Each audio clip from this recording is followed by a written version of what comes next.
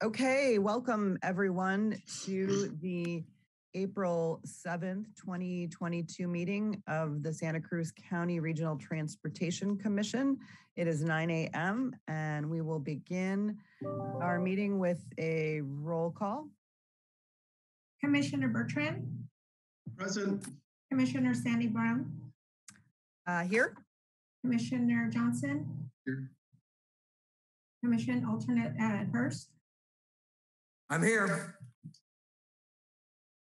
Commission alternate Hernandez.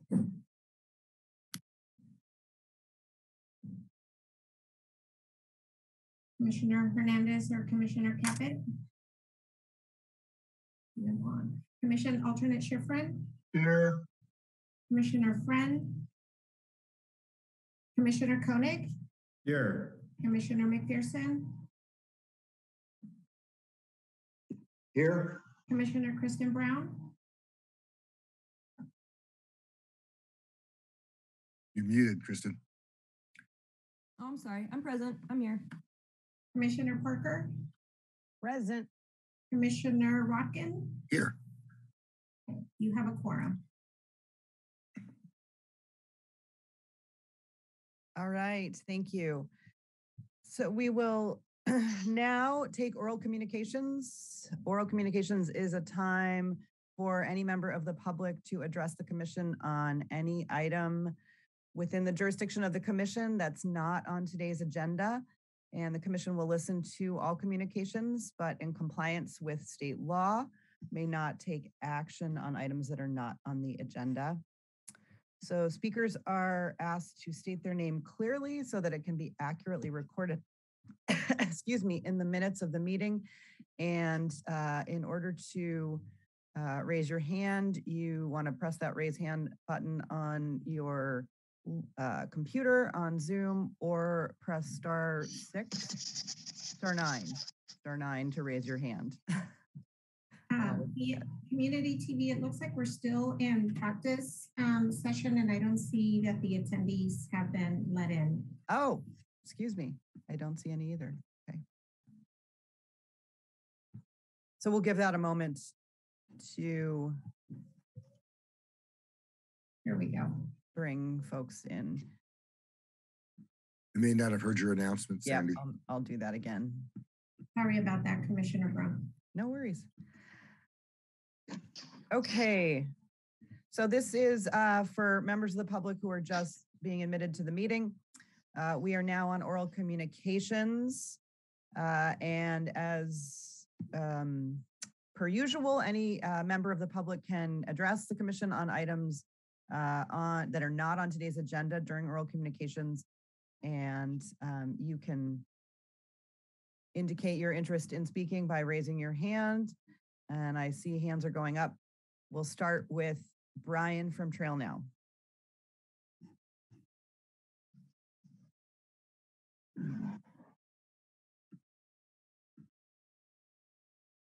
Brian from Trail Now, you are up and it looks like you're muted.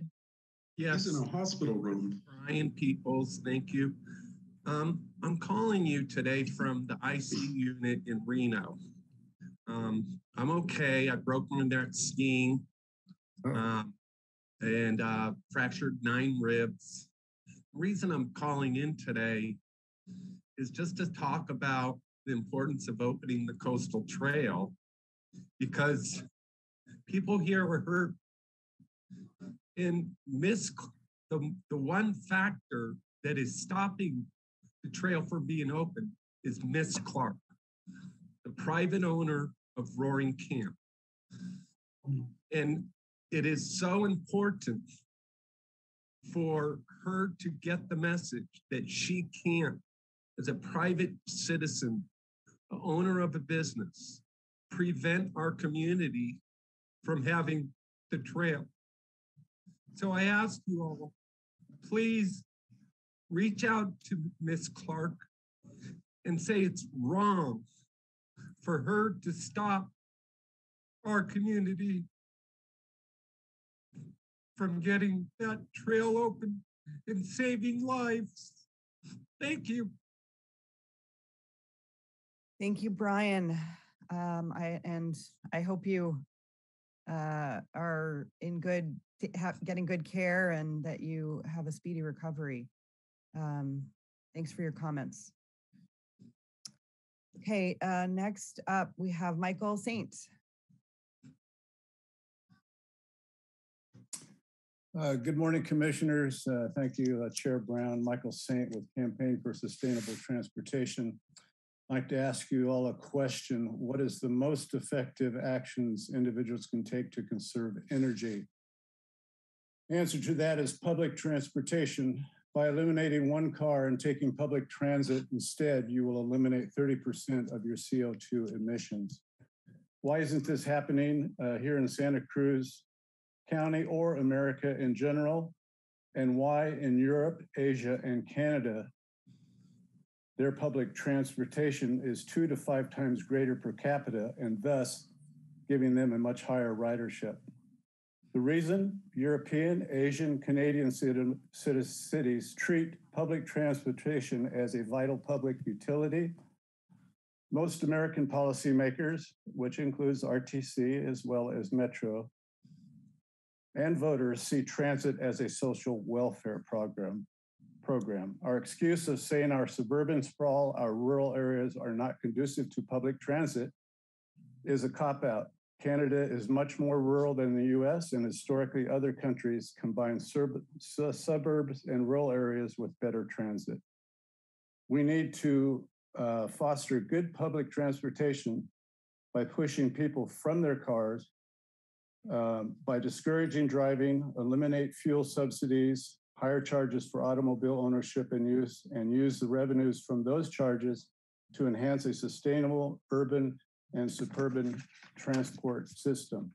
We need to pull people to transit. How do we do that? Provide good quality of service, develop infrastructure for transit and non-motorized transit.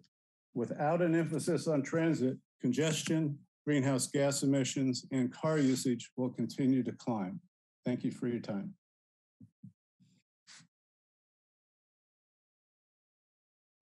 Thank you, Mr. Saint. The next speaker is Trink Praxel.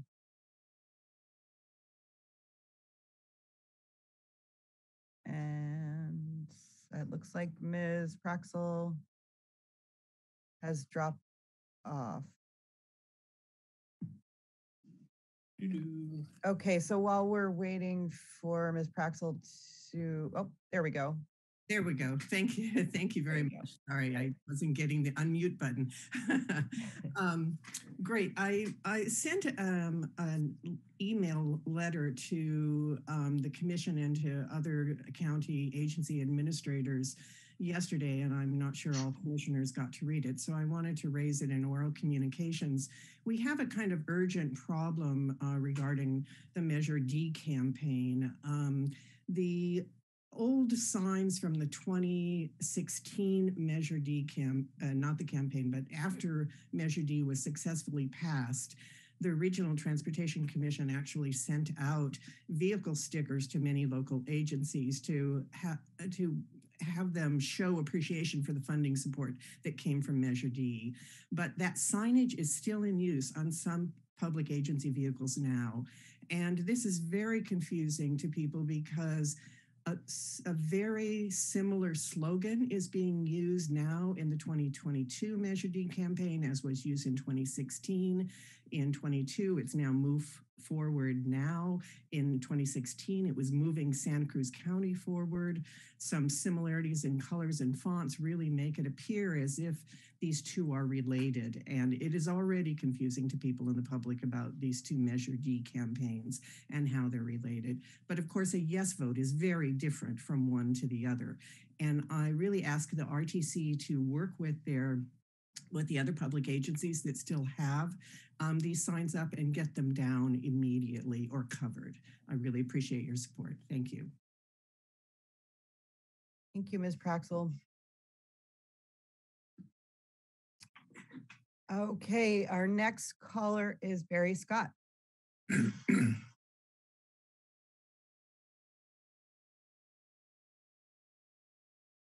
And Mr. Scott, you are on mute. Thank you, Chair Brown. I was happy to participate in the last night's open house on the trail segments 10 and 11. And I remember too that last week was trail segments 8 and 9. And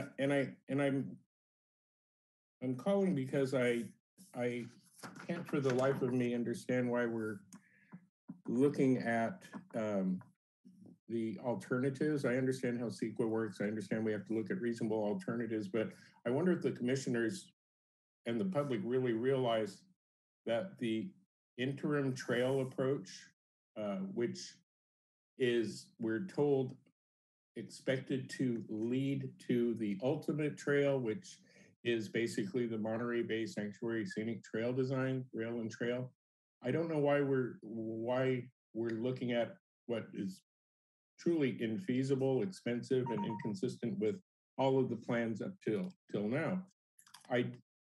I was surprised to learn that the interim trail and the idea of, for those not familiar, the alternative that's being investigated is to take the tracks out, build a trail, later on take the trail out, put the tracks back, and then build the trail again, which is coming in at almost twice the cost.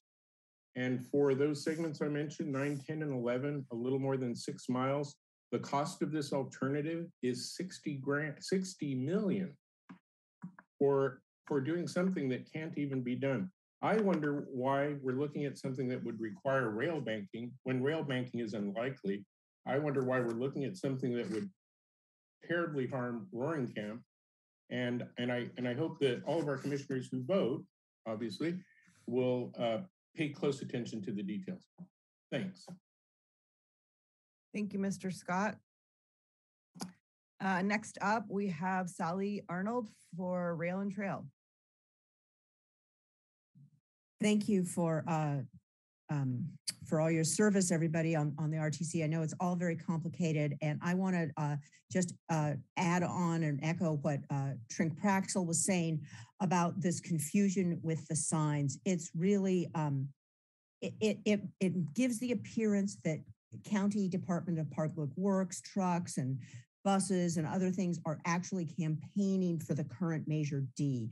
And it's, I know that, I mean, it's no secret to people in this meeting that, you know, I've been working on this campaign, but we're getting calls and texts from people, you know, sending photos saying, it's terrible that you know, the Public Works is campaigning on this issue. Are they allowed to do that? And, you know, and we're trying to calm people down and say, no, it's a different Measure D, but people, the community's getting riled up. And it's unfortunate that, you know, I don't want to see people, you know, I don't want to see voters, angry at the RTC, who's got that 2016 Measure D logo on the website, angry at the various city DPWs and the county DPW, angry at Metro, angry at Liftline, all the various places where that 2016 sign is up right now.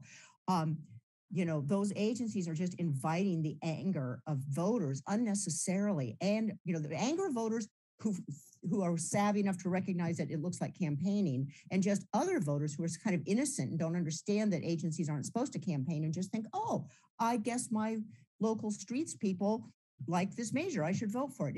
It's a mess. It's just a confusing mess, and it really needs to be addressed ASAP as the election season heats up. And I just want to thank you all for really taking this problem seriously and addressing it immediately, because the longer you wait, the bigger a mess this is going to become. Thank you. Thank you, Ms. Arnold. Our next speaker is Lonnie Faulkner. Hi, thank you so much, Chair Brown. I too am very concerned to see publicly owned vehicles, including the bus metro. I was just shocked to see the posters on the back of public works vehicles and county buildings and other projects throughout the community promoting ballot Measure D. And I just want to echo what Sally said, that these posters need to either be covered or removed through this election season. It's very confusing. Using our public funds to promote the local ballot measure is not acceptable, and the appearance of that is not acceptable, and all these signs should be removed immediately.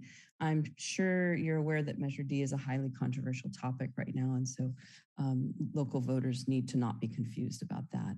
I just also want to mention, I'm shocked and disappointed that Brian Peoples or any member of this community would lay blame for holding up our trail on our beloved family-owned business, Roaring Camp, and Melanie Clark, the CEO of a 64-year-old family business that brings so much happiness and money to Santa Cruz County.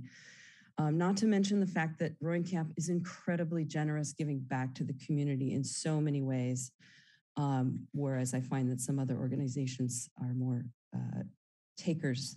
Roaring Camp is a giving community.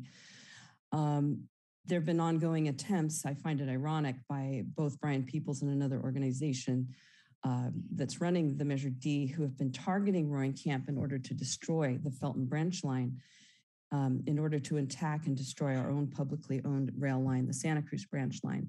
These attacks have served to stall and jeopardize bringing the already approved Monterey Bay Sanctuary Scenic Trail to our coastal rail, or coastal rail to our community, as quickly as possible, and not only threaten the construction of our trail, but also our equitable, environmentally wise electric light rail that we've been working on for over a decade.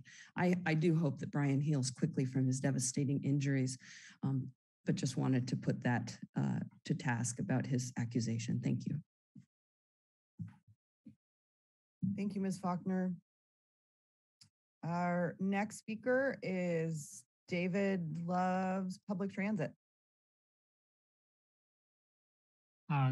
Good morning. Can you hear me okay? Yes, we can. Okay. Yeah. First, to Brian, I hope you're doing okay and recover well. You know, obviously, I think you're sometimes kind of loony, but we are colleagues in transit advocacy, and I certainly hope the best for one of our own. So to reiterate Shrink's point about Measure D confusion, I literally did hear from someone who asked me, because, you know, gosh, I'm the local expert. They said, didn't we already vote on this? So it's a real thing. And also on the website, there's a link that just says Measure D, which should probably get the full name, like 2016 Transportation Sales Tax Measure. Thank you. Thank you, Mr. Van Brink. Okay, I don't see any additional hands up, so I'm gonna give a last call for oral communications. This is for items not on today's agenda. And seeing no additional hands coming up. Commissioner Brown. Yes, Commissioner Schifrin. Sorry. Yes, thank you. I would like to ask staff to provide the commission with a report on the legality of public agencies appearing to advocate or advocating for ballot measures. I think the concerns raised by members of the public regarding confusion over Measure D signs on public in public places needs to be taken seriously. And so I know in the past it's been a real issue where public agencies can provide information, but they really can't advocate. And I think while I know none of this is happening on purpose in terms of what the public agencies are doing, I do think that unfortunately having the same letter for the Greenway ballot measure as was for the sales tax measure is unfortunate, and I wonder whether it would be, whether something needs to be done in order to avoid an illegal violation of the elections code. So I appreciate if we maybe get a report from our attorney on the next agenda regarding this matter. Madam Chair, we can provide that report. Great. Yeah, that would be helpful. I'll say that I too have heard from community members who are genuinely confused, not calling to suggest that there's some kind of something that's untoward going on, but there is confusion. And I think that kind of resolving that is important. So getting that report would be very helpful. I'm just going to also say, and then I'll turn, I see that Commissioner McPherson has a hand up and Commissioner Rotkin. But, also for members of the public who are concerned, it's probably worth communicating with your local agencies, your city councils and the county board of supervisors who are, have vehicles that are, potentially in this situation. Okay, Commissioner McPherson? Yeah, I wonder if we could speed this up. I mean, the election's in June, this is April, and it's before us. I don't know if council, is there any way we could speed up an opinion on that of some type? Yeah. Commissioner, we can. There are very specific restrictions on the issues. This issue is obviously a little complicated because it's two separate measures, but we can advise the staff and the commissioners very quickly on this issue and coordinate with the other agencies as necessary. Great. Well, as soon as possible would be really great. Thank you. Thank you. Yeah, thank you, Commissioner McPherson. Commissioner Rotkin. So my point would be, I don't think there's a legal confusion about, would it be all right for people to agencies to endorse a public, measure that's on the ballot? The issue really is getting these signs down fairly quickly. Since the RTC sent these out, and all of us, Bruce McPherson leading the charge, and me not far behind him, thanking the public over and over again for voting for Measure D in 2016, because the funding that it provided for public transit of all different kinds and paths and stuff. It's not just vehicles. Every time you see a new project, for a path or a bike path or something else, there's a thank you for Measure D funding sign up there and stuff. So I think since the RTC sent these out and people are using our logos and stuff for it, maybe we could, I'll leave it to staff. We can't take an action on this, but the staff can act on this just to send a simple message to all the various agencies who are transportation agencies that we're in contact with, noting this problem and asking them to remove the signs until after June. They could go back. I hope they would go back up again, no matter what happens on the Measure D, the current Measure D. But I think we should not wait for a legal opinion in a month. I think we should just have staff send something out, pointing out the problem and asking people to cover up and take down these signs. Again, I don't think we can take a motion or an action on it because it's on the, it was on the, oral communication, the issue came up, but the staff can act on this certainly. Thank you, Commissioner Rotkin. And I will also follow up with the staff on this. I've already talked with the city of Santa Cruz about it. And so other commissioners, if you want to talk with your respective staffs as well, now that we've been alerted to it, that seems appropriate. Okay, thank you for the follow-up and thanks to our commenters. I'll ask now, do we have any additions or deletions to the agenda today? Madam Chair, no, we do not. All right, thank you. We'll now move on to our consent agenda. All items on the consent agenda, this is items 4 through 18, will be acted on in one motion if no member of the RTC or the public wishes to remove an item for discussion. I can also ask for questions now. So if members of the commission have questions, you can ask those without pulling an item. But I'll ask first, do any commissioners have an item to pull from today's consent agenda? And are there any questions or comments on any item on the agenda, the consent agenda? Okay, seeing none, I will take it out to the public to ask if there are any comments from the public on items on our consent agenda. This is items 4 through 18. All right. Approval of the consent agenda. We have one hand has come up from the public. So I'll go ahead and call on Michael Saint. Mr. Saint, you're up, and then I'll take a motion. Thank you, Chair Brown. I'm just a little slow with my hand. Sorry about that. I just wanted to offer a thank you. I know I come up here and speak quite a bit, and some of it may seem negative or I'm always pointing fingers, but item 17, I'm so happy that you guys are putting out this letter to the state and Governor Newsom. It's about time we spoke up. It seems like we always want to throw money at an issue, and to help support driving vehicles, lowering fuel costs at the pump and stuff like is the opposite that we should be doing. So thank you so much for that letter. Just wanted to offer my congratulations on that. Thank you. Thank you, Mr. Saint. Now I'll make my motion to approve the consent agenda. Okay. Second. And so we have a motion by Commissioner Rotkin, second by Commissioner Schifrin to approve our consent agenda. We'll now take a roll call vote on that. Commissioner Bertrand, I approve. Commissioner Sandy Brown, Aye. Commissioner Johnson, Aye. Commissioner Alternate Hurst, Aye. Commissioner Alternate Hernandez, Aye. Commissioner Alternate Schifrin, Aye. Commissioner Koenig, Aye.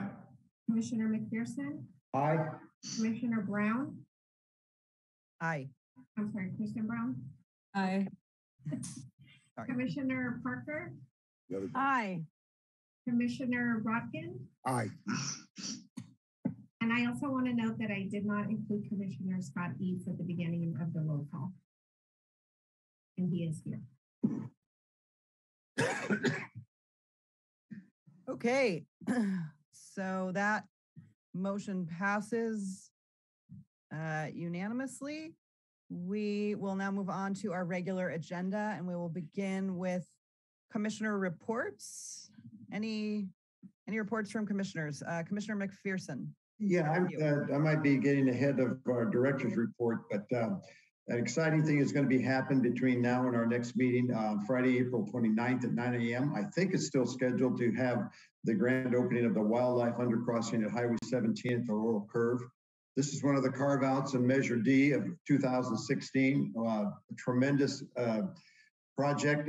We've seen it underway for the last at least month or so, but I just want to point out that I think it's still scheduled, unless I'm wrong, April 29th, Friday at 9 a.m.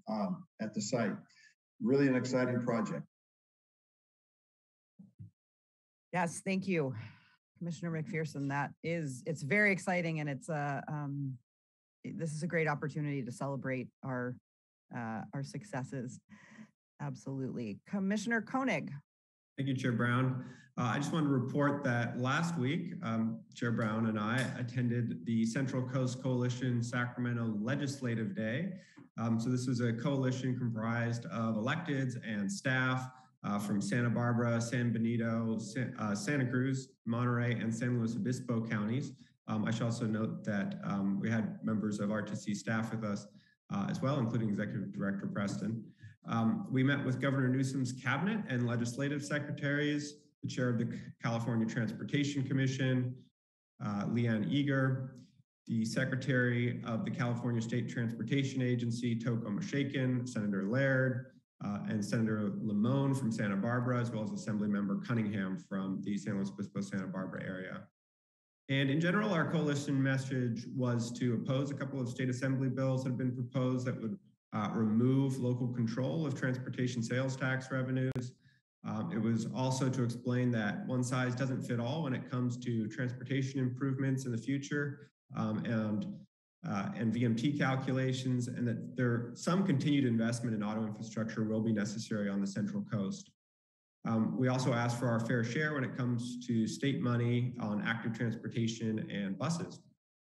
What we heard was that the state will be investing in highway improvements, but they really want to see that these are multimodal projects that improve bus service and active transportation at the same time. And hearing that, I was really realized how ahead of the curve our own staff has been in positioning our projects in just that light. And I think a reflection of that, of course, is the $100 million plus that we got from the state in the last cycle for our multimodal corridors project. But I also heard that future awards are far from guaranteed because there's a lot of needs out there. For example, Santa Barbara is seeking state funding to complete their high occupancy vehicle lane project. Pismo Beach is seeking state funding on an HOV lane project. Monterey is seeking funding for better safety on the 101 corridor, as well as to build rail down the Salinas Valley. San Benito wants money to improve Highway 25. And of course, we are seeking significant amount of funds for our future trail projects, metro and auxiliary lane projects. So while as we've all heard, there is a lot of state and federal money available. I think we all need to be cognizant that there are a lot of demands on that money as well. I think 100 different communities could think of 100 ways to spend 100% of the money. And as we move forward and decide on what bus on shoulder and trail project we're going to apply for with segment 12, I think we need to be conservative in our ask and conscientious of all the competing demands across the state. And again, these were just the demands within our own coalition, within the Central Coast region, which is relatively small within the state as a whole. So that is my report on that. I also just want to use the opportunity to ask staff for some clarification. We're on some of the issues with the Greenway Initiative. And my intent is not to argue one way or another for the initiative here, but just to get information. I don't know if it, for example, one question is, would passage of the Greenway Initiative prevent this commission from studying or pursuing funds for passenger rail if needed?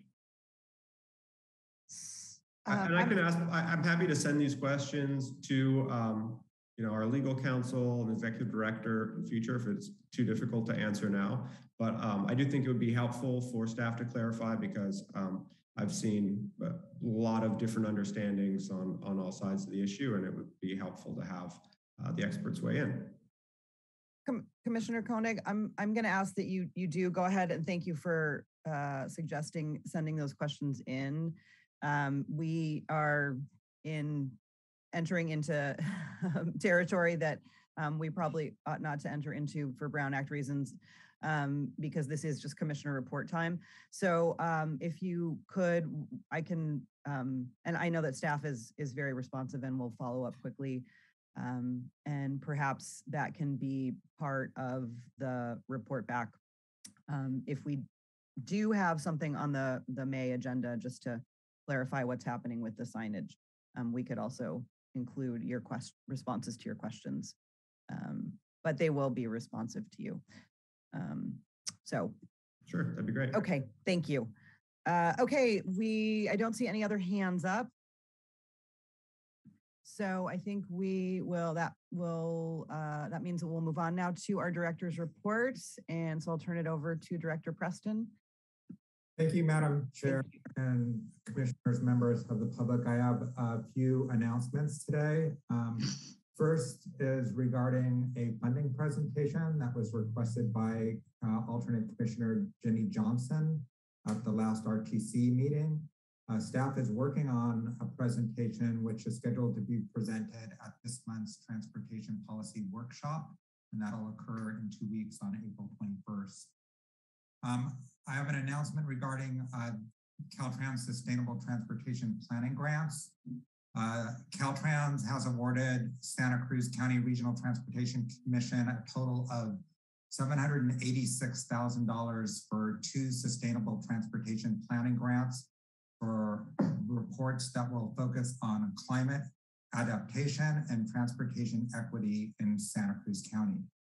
The RTC and the County of Santa Cruz received $448,800 to develop a climate adaptation, vulnerability assessment, and transportation's priorities report for unincorporated Santa Cruz County maintained roads and the Santa Cruz Branch rail line.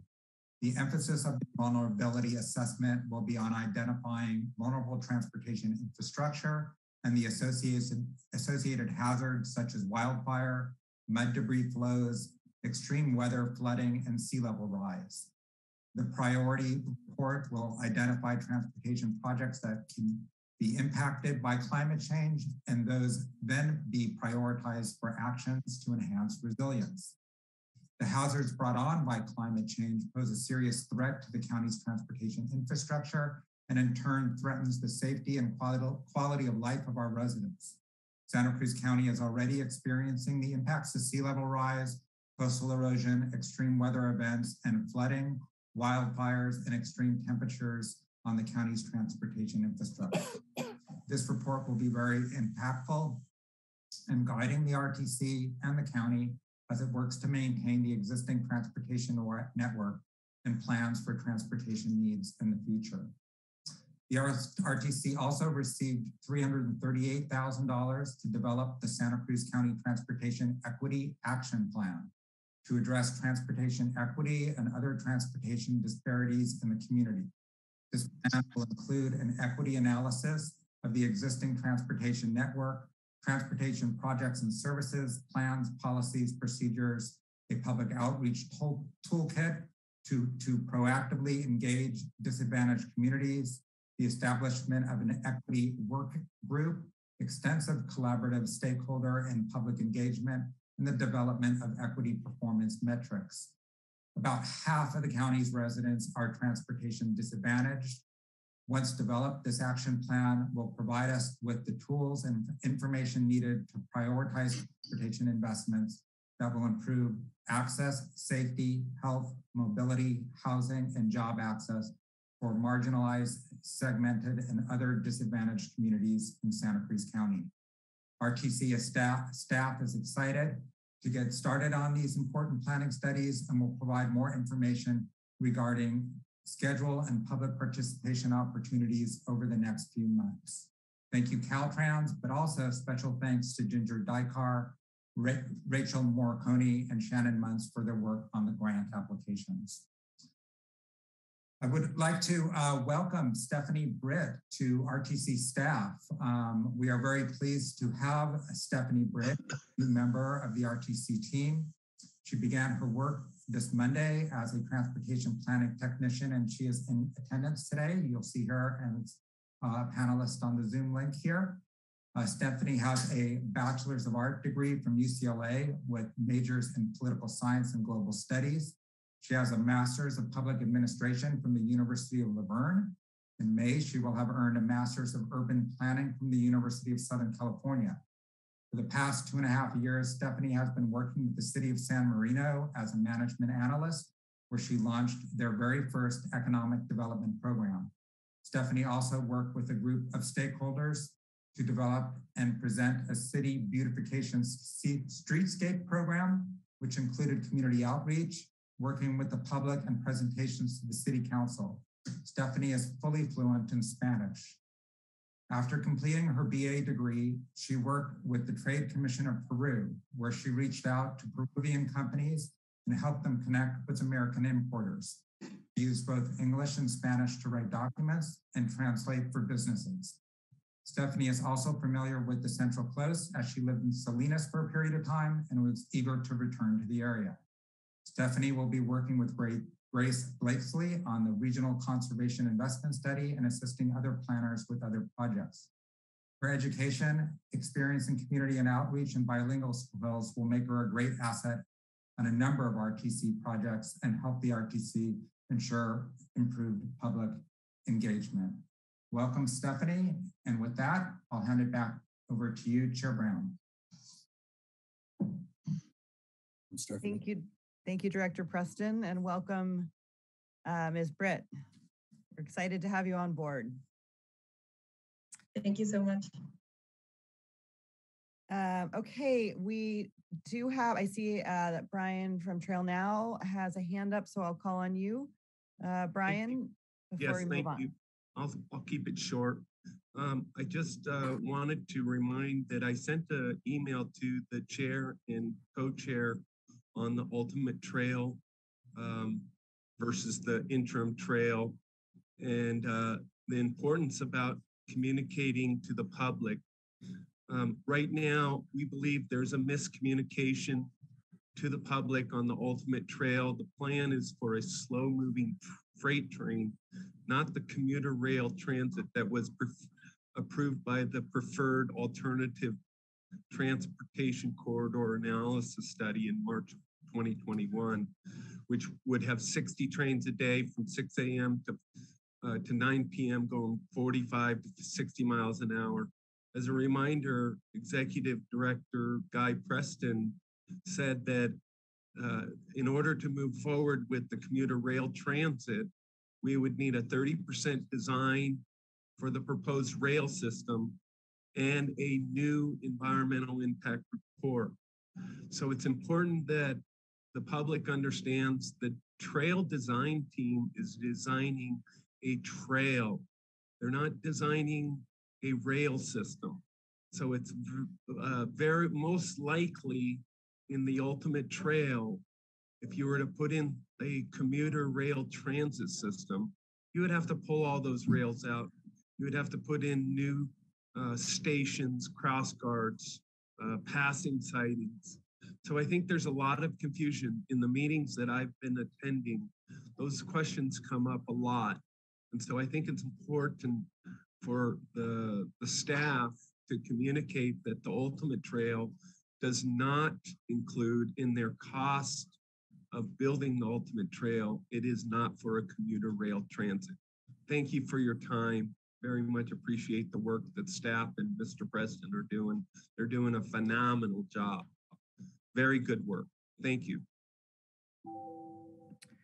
Thank you, Brian. Okay, I don't see any hands up from commissioners. Does anybody have questions or comments on Director Preston's report? Okay, seeing none, we'll move on to our Caltrans report. And I'll turn it over to, it looks like Commissioner Hernandez. Did you have a question or comment for Director Preston? Felipe? Yes, not a question. You know, I'm excited about the grant, the equity grant as well, and the bilingual staff that we have now too, especially for South County. You know, I think that there's a lot of opportunity and need as well here in South County, and if there's ever a chance to come and meet some of the city staff over here and some of the folks over here in Watsonville, I think that we should definitely take advantage of that as well. A lot of stuff with the active transportation that we still need a lot of work on here in this area. And so with our Vision Zero plan that we have, so I mean, there's a lot of work that needs to be done. So thank you so much, and I appreciate all the work that you guys do with seeking these grants as well. And I'm excited that we have a bilingual staff too. Thank you. Okay, thank you. Okay, now we will turn it over to Scott Eads for a Caltrans report. All right, good morning, Madam Chair, members of the commission. Again, Scott Eads with you here today for Caltrans. First, I want to welcome Stephanie Britt. Looking forward to working with you. Sounds like you're going to be another really qualified member of the SCC RTC staff. Director Preston beat me to the punch on the sustainable transportation planning grants. So I'll just say congratulations to staff. Within all of District 5, we received, or I should say that others received a total of about 2.3 million. And so the amount that RTC was awarded was about a third of everything that was awarded in District 5. So again, I think that speaks to the quality of the work that staff is doing to put together applications to apply for these competitive grants. I also wanted to highlight that in addition to the ones that RTC received, there was also another awarded to AMBAG for a Central Coast Sustainable Freight Study, which will cover the 5 counties within District 5 and will also include Santa Cruz County. Also, I wanted to highlight that kind of a evolving world in terms of the Federal Highway Administration and how they're thinking about transportation and the types of projects that are important. And we're seeing a shift there that's really aligning with where Caltrans has been going and the state has been going, state of California has been going over the last few years, and that is moving to a complete streets design model. They just submitted a report to Congress specifically on complete streets, and that being a greater focus for how they're going to be thinking about projects and funding opportunities and the types of projects they will be funding. So complete streets, I think you're all very aware, is about making sure that its facilities, the facilities that we own and operate, work for all users, especially those that are more and most vulnerable on the roadway, and that's bicycles and pedestrians and transit users. So complete streets is all about making sure that we're designing and building and funding facilities that work for all users. And then the last thing I wanted to highlight is at the last meeting, Commissioner Bertrand brought up a Reconnecting Communities Highways to Boulevards program. Caught me by surprise because I was aware of a federal program with that name, but I was not very aware of what's happening on the state level. So it turns out that there is a state program it's really a proposal at this point in time. The details are still being worked out. So we do not have a lot of information in terms of exactly how the funding program will be set up and what the criteria will be for funding. And I think the question was more specific to what types of highways and what types of boulevards, and that information just isn't available yet. So as information becomes available, I'll share it, or your staff will make sure and have that available too as well. But at this point, it's really just an evolving proposal. That concludes my report. I'm happy to take any questions. All right, thank you, Commissioner Eads. Are there questions or comments about the Caltrans report from commissioners? Commissioner Hurst. Yes, thank you very much, Mr. Eads. You know, the influence of Caltrans is very important to Santa Cruz County and the region. We're really pleased to see of all the improvements that are taking place. You know, I went through the 129 roundabout not too long ago, and what a great improvement on that intersection in Lakeview Road for safety and transportation efficiency. I'm also glad to hear about the AMBAG study for sustainable freight. You know, when you look at the logistic issues countrywide and the supply chain issues, we reflect back upon the necessity to get goods and to ship goods. And so I'm anxious to see what Caltrans will come up with, and AMBAG particularly, when it comes to sustainable freight. So good luck. Thank you very much for your cooperation and your participation, particularly in Watsonville and South County, and getting our people moving. Thank you. Thank you. Commissioner Bertrand. Thank you, Chair. Scott, I'd just like to thank you very much for the cooperation with Caltrans and the City of Capitola. We're trying to deal with some maintenance issues on our crossroads at 41st especially. And also thanks for getting back on that question I had, and look forward to further reports on that. Thank you. Thank you. Commissioner Hernandez.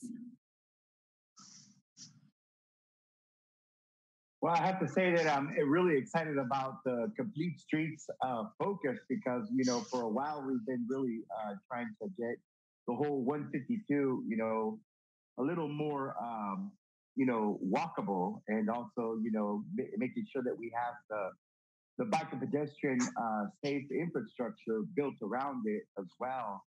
And, you know, along all its downtown too. So, and, you know, that highway goes right through our downtown. So I'm really excited about the focus of complete streets because our downtown is essentially a highway, and it connects our housing to all of our downtown schools too. So it's definitely a project for complete streets that we can apply for funding in the future. If I could respond to that, Chair Brown. I just wanted to highlight the fact that we actually were successful, Caltrans was successful in applying for additional SHOP funds specifically to increase complete streets elements in downtown Watsonville. And so we're successful in that, and we are continuing to move forward and coordinating closely with city staff on how to do that best to make sure it works with the remaining, the adjacent city streets and the needs that you have there. Thank you. Okay. I do not see any other hands up from commissioners and nor from the audience. So with that, we will move on to our next item.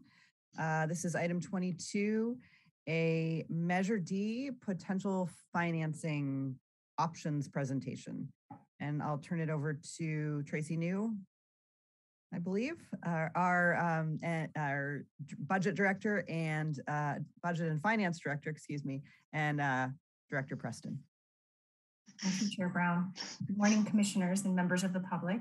Tracy New of RTC staff, and here with us today is Melissa Schick and David Leifer from K&N Public Finance.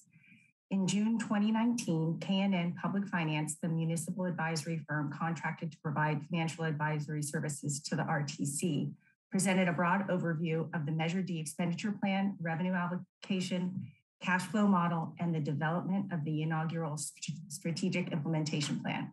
K&N also presented on funding and borrowing options for Measure D projects and programs. K&N provided another broad overview of the funding and borrowing options to the Budget and Administration Personnel Committee at their meeting on March 10th, 2022. K&N Public Finance is here today to present the Commission an overview of bonding as the RTC evaluates funding options and strategies in the pursuit of securing SB1 grant funding for highway and coastal rail trail projects. Executive Director Guy Preston will start with the overview of the presentation. Thank you, Tracy. Let me share my screen.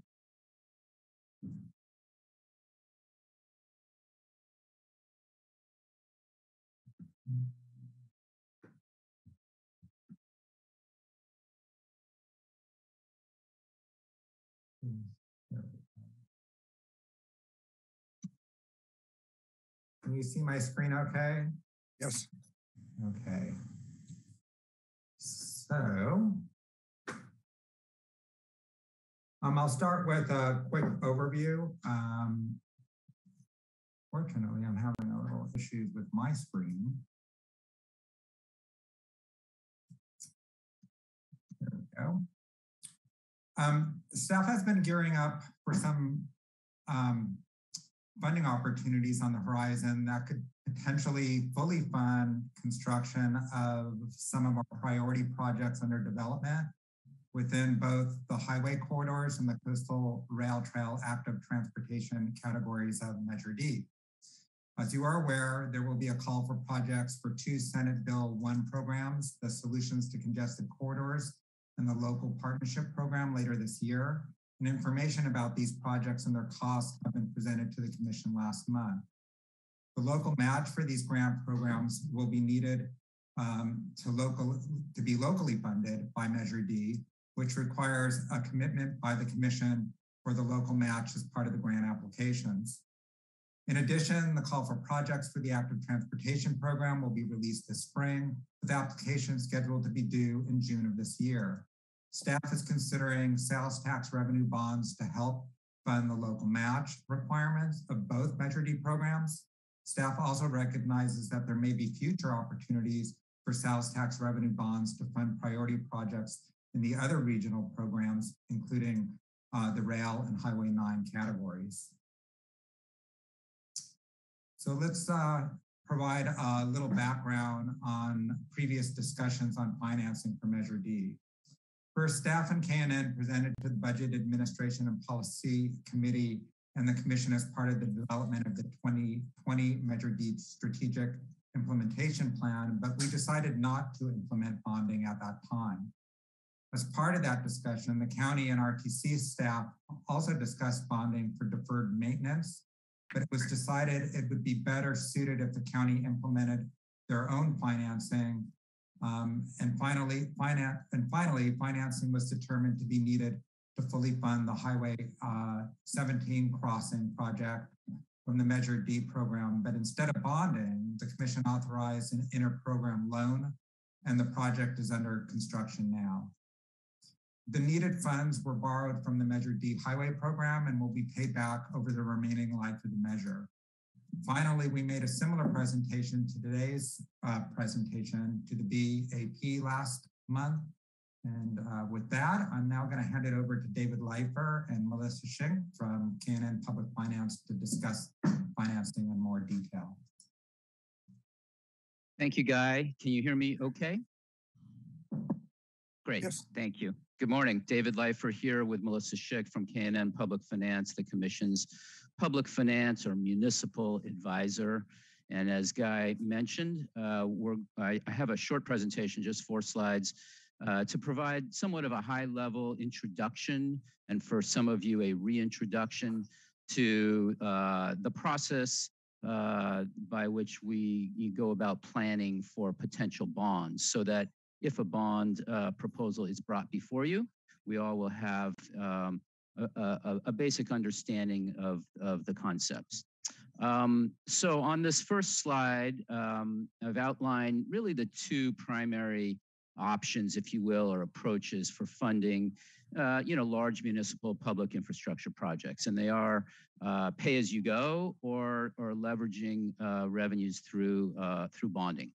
And just a word about both of them. Pay-as-you-go, of course, requires that you have ample cash on hand to cover whatever costs that you may be incurring for capital. And of course, when there's a large capital project, often those costs become a bottleneck, and there isn't enough cash coming in each year, though there would be adequate cash coming in over time. And that's when we talk about bonding. But pay-as-you-go certainly is the lower cost option in some respects, in that you're not having to, borrow and repay with interest. But it does present challenges for accelerating the delivery of projects in a single phase. And there can be some costs incurred from a pay-as-you-go approach in terms of inflation costs related to construction, if one needs to wait multiple years to actually incur construction. So that's the trade-off. And then on the flip side, borrowing is an opportunity, or using the capital markets to accelerate delivery of projects that are ready to go. We call them shovel ready, but that they've been through design and engineering and planning, et cetera. And as I mentioned already, in one respect, you can minimize costs by avoiding the future growth in inflation and in construction costs. But the flip side is that you are paying something for that in terms of the interest rate on the bonds. And then, of course, another benefit, and I'm on page 4, another benefit of doing a borrowing is that you're spreading the costs of financing the project over a long period of time, which lines up nicely often with the useful life of the project that you're building and the users that will enjoy the benefits of that project. At the end of the day, what's optimal? Usually we find in projects like this that the optimal financing plan, tends to involve some sort of mix of the 2. You want to maximize the pay-go to the extent you can, but use other funding. Grant funding certainly is preferred first, and then of course borrowing to be able to accelerate and deliver projects both in a timely and cost-effective way. And sometimes we'll look at where the municipal market interest rates are and try and maximize the borrowing portion of the overall financing plan when rates are low. Okay, we can move on to the next slide. Yeah, this is just an introduction to the idea of a cash flow model. And we work with staff closely on this, and we've together developed a cash flow model for Measure D. And the goal in the cash flow model is to sort of manage just that analysis that I was talking about. What's the optimal use of cash and potential borrowing? And how do we identify when you need a borrowing and whether you need a borrowing and how much? And the cash flow model sort of tells us that. We have, these are just illustrative examples. We're going to be coming back to you in a matter of weeks or shortly with some specific cash flow models with actual dollars, but wanted to introduce the concept here. Revenues in, they get allocated, both direct allocation and then for the regional projects. And then we sort of look at the construction costs and the timing and amount of construction costs and see where we go into a deficit. And where we go into a deficit, that's obviously an opportunity to fill that deficit with a bond. And then we would drop in, we would calculate, how much bonding would be needed to meet that deficit and bring you up to at least a minimum cash balance that is comfortable. And then we would drop in the debt service for those bonds, including the principal repayment and the interest, and see what impact that has on overall cash. And so, as I say in the second bullet, staff is in the process of developing the 5-year programs of Measure D regional categories, which requires us to update this model and then look at your bonding needs and bonding capacity. And so we've listed here some of the updates that are in progress. We're going to look at the actual sales tax revenues that have come in to date, project them out using some reasonable growth rates assumptions, and then look at the actual project cost schedules and amounts. Layer in any other funding sources, identify what we think is a reasonable cash balance target so that you can maintain any fluctuations in future revenues or expenses, and then see where interprogram loans might be efficiently used, if at all, in lieu of capital markets bonding. So we're going to come back to you, but I just wanted to introduce this idea of the cash flow model because this is really what determines whether bonding is even needed and by how much. Okay, on the last 2 slides, if you can go to the next slide, I just want to introduce a couple of considerations when we think about bonding. And again, this idea of, do we need to bond? How much might we bond? And what's the optimal use? And so the first consideration is how much or whether you need to borrow. And again, that's going to be driven by the estimated expenditure and construction schedules for the projects as they get dropped into the cash flow model. Those are going to be the primary drivers of the timing and amounts. And of course, before bonding, the projects must be sort of fully baked in terms of bonding. So evidence of compliance with CEQA and other permitting that might be required really should be done prior to going out to the market for bonds. So we don't jump the gun too much.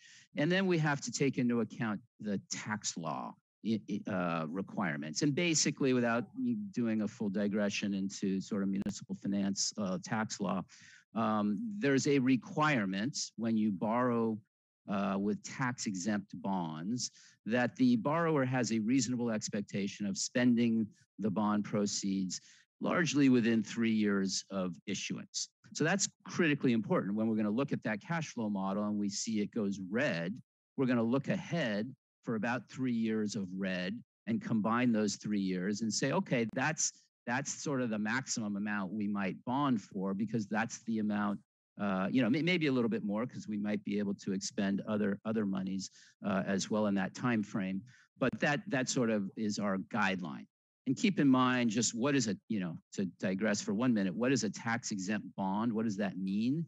A tax-exempt bond is a loan from an investor to you.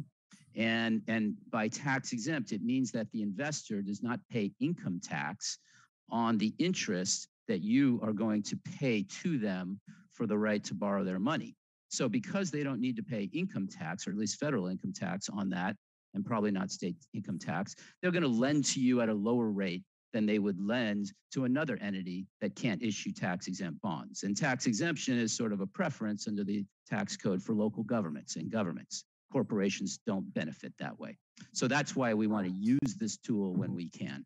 So that's the idea of the borrowing need. In terms of the timing, it's based on sort of a number of variables, again, having to do with the construction schedule, but also that IRS expenditure requirement and your borrowing capacity. That's going to dictate to us, sort of when's the optimal time to get into the market, though we might also look at where our interest rates today versus where we might think they're going to be at some point in the future. And for those who have followed, interest rates have been on the rise recently as the Fed tries to tackle inflation and slow down the very high cost of inflation right now. So there's an expectation that rates will continue to rise in the future. It's not uncommon for surface transportation programs, that are secured by sales tax to see multiple borrowings over the course of an entire tax measure. So you do a borrowing maybe for 3 years of expenditures, and then perhaps wait. And because these expenditures are often, transpire over a long period of time, there might be a second borrowing needed down the road. We try and minimize the number of borrowings, certainly, but at the same time, have to work with the constraints of the tax code, et cetera. And basically the tax code is saying, hey, we don't want you borrowing money today for a project that, isn't going to be for 5 or 10 years, because then you're just going to stick the money in the bank and you're going to earn some arbitrage. And the federal government doesn't like that. They don't want you to borrow in order to make money. They want you to borrow to deliver projects. In terms of how long your borrowing can be, really the primary restriction is the term of the tax itself, which is March 31st, 2047. So we will, can do a borrowing up to the term of the tax. So it really depends on when we get into the market. Is it today? Is it 2 years from now? Is it 4 years? That'll dictate the final term on the bond. Obviously, you can't go longer than that because you'll have no revenue with which to pay back the bonds beyond, March 31, 2047. There's some other rules that we have to be mindful of that the tax law requires about the average life of the borrowing, not extending beyond the useful life of the projects being financed. I don't think that's going to be a big limiter here. The useful life of most of the projects are likely to be, largely coterminous with the borrowing term. So I'm not too worried about that. Finally, on the next page, just a few other factors we often get questions about. Well, how much can I borrow if I wanted to borrow, and we realize that's dictated by the cash flow model in part, whether you need to borrow, but your overall capacity, there are some constraints. You don't have just unlimited capacity to borrow. And that starts with the actual sales tax revenues that you have with which to pay back the bonds. And from a market point of view, what we do is, and in the year in which you borrow, we look at your actual sales tax revenues really going back the last 12 months. And we assume that that is what you will be receiving going forward, even though we know that you're probably going to have some growth over time, but the market really doesn't let you bond against that growth. So any growth that occurs will be available to you for pay as you go or some future bond issue that you may do, 3 to 5 years down the road.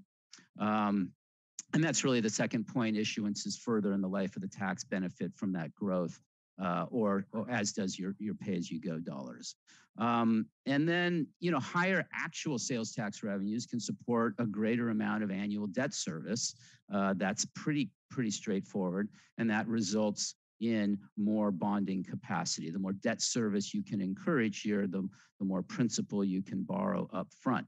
But how do we really calculate that? Like, what's your maximum debt capacity? If we know you have $1 million a year in sales tax revenues, just to use a simple example, or $1.5 million in this example, how much could you borrow? Well, what the market says is we want to be able to demonstrate what we call debt service coverage.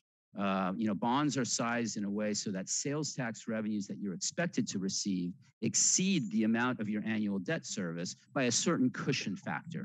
And that's to help protect against fluctuations in revenues, because the investor is looking only to the sales tax revenue to be repaid. They're not looking to the general fund of the county or the cities or any entity or any other revenues. It's just secured by the sales tax. So if there were to be say a recessionary event, as we have seen during the pandemic, as we saw back in 2009 and 10, and as is predicted, frankly, for 2023 perhaps, and sales tax revenues were to decline, the investor wants to make sure there's enough money there that they get paid back. So they require that we size the bond so that the annual revenues exceed the annual debt service by a cushion factor. And in this example, say $1.5 million of annual sales tax revenues are projected. So maybe we structure your bond so that it has $1 million of debt service each year. And that's what we call 1.5 times debt service coverage. Then we can back into how much you can borrow and what your capacity is. And how much that capacity is will also be dictated by how many years is left on the tax. The more years left on the tax, the more that you will have in terms of debt capacity. The fewer years on tax, the lower the debt capacity, because all those years of sales tax revenues will have already come in, and you will either have it in the bank or you will have spent it on projects on a pay-as-you-go basis. Final factor that impacts debt capacity are the interest rates, of course, the borrowing rates. Higher interest rates result in lower debt capacity, and conversely, lower rates, result in higher capacity because every dollar you spend on interest is one less dollar to pay back the principal amount of your loan, just like a home mortgage, frankly, in a lot of ways. So these are all the variables that are juggled in the context of analyzing your debt capacity. But we always start with that cash flow model.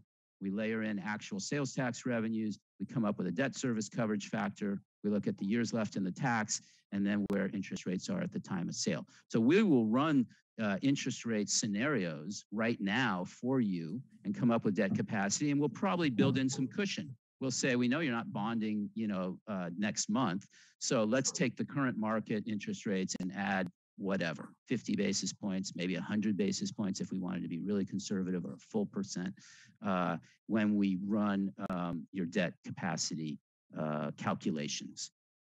So Guy, that really covers the slides that I was going to cover. Are you, Tracy, covering the conclusion, or did you want me to do that? No, that's okay, David. I'll take it from here. So the next steps include receiving input from the Commission about the possibility of implementing bonding as a strategy to advance regional projects.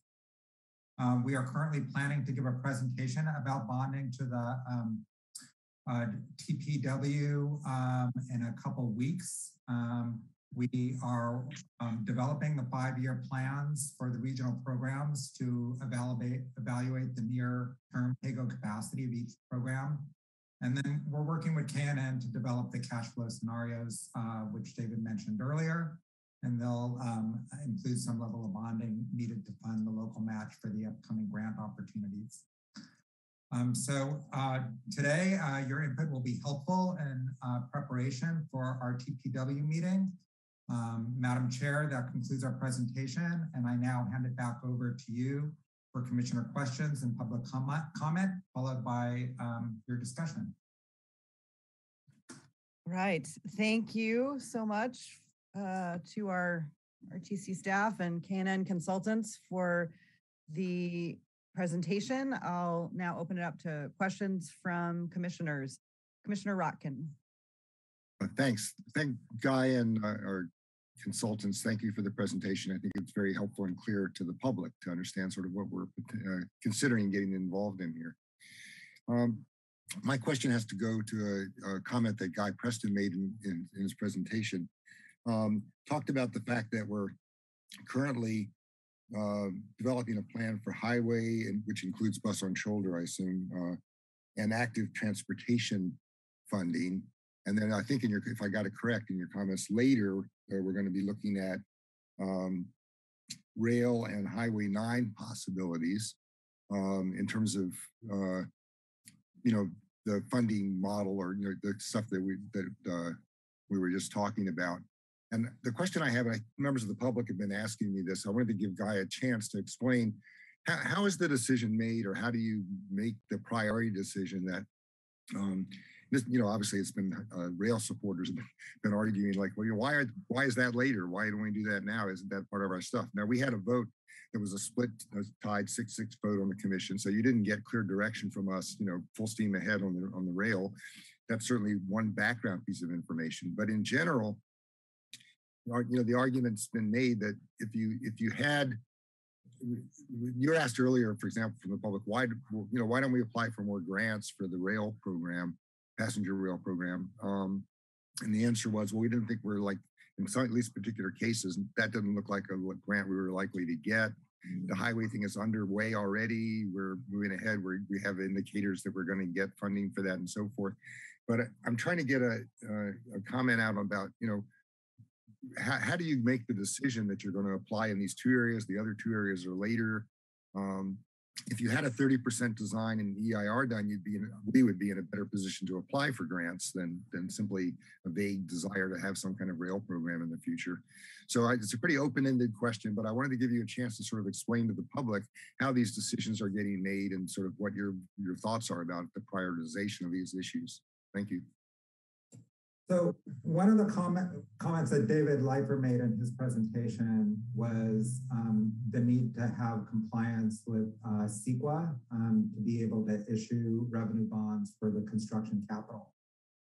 Right now, we've got two programs that are advancing fairly quickly, the highway program and the active transportation programs.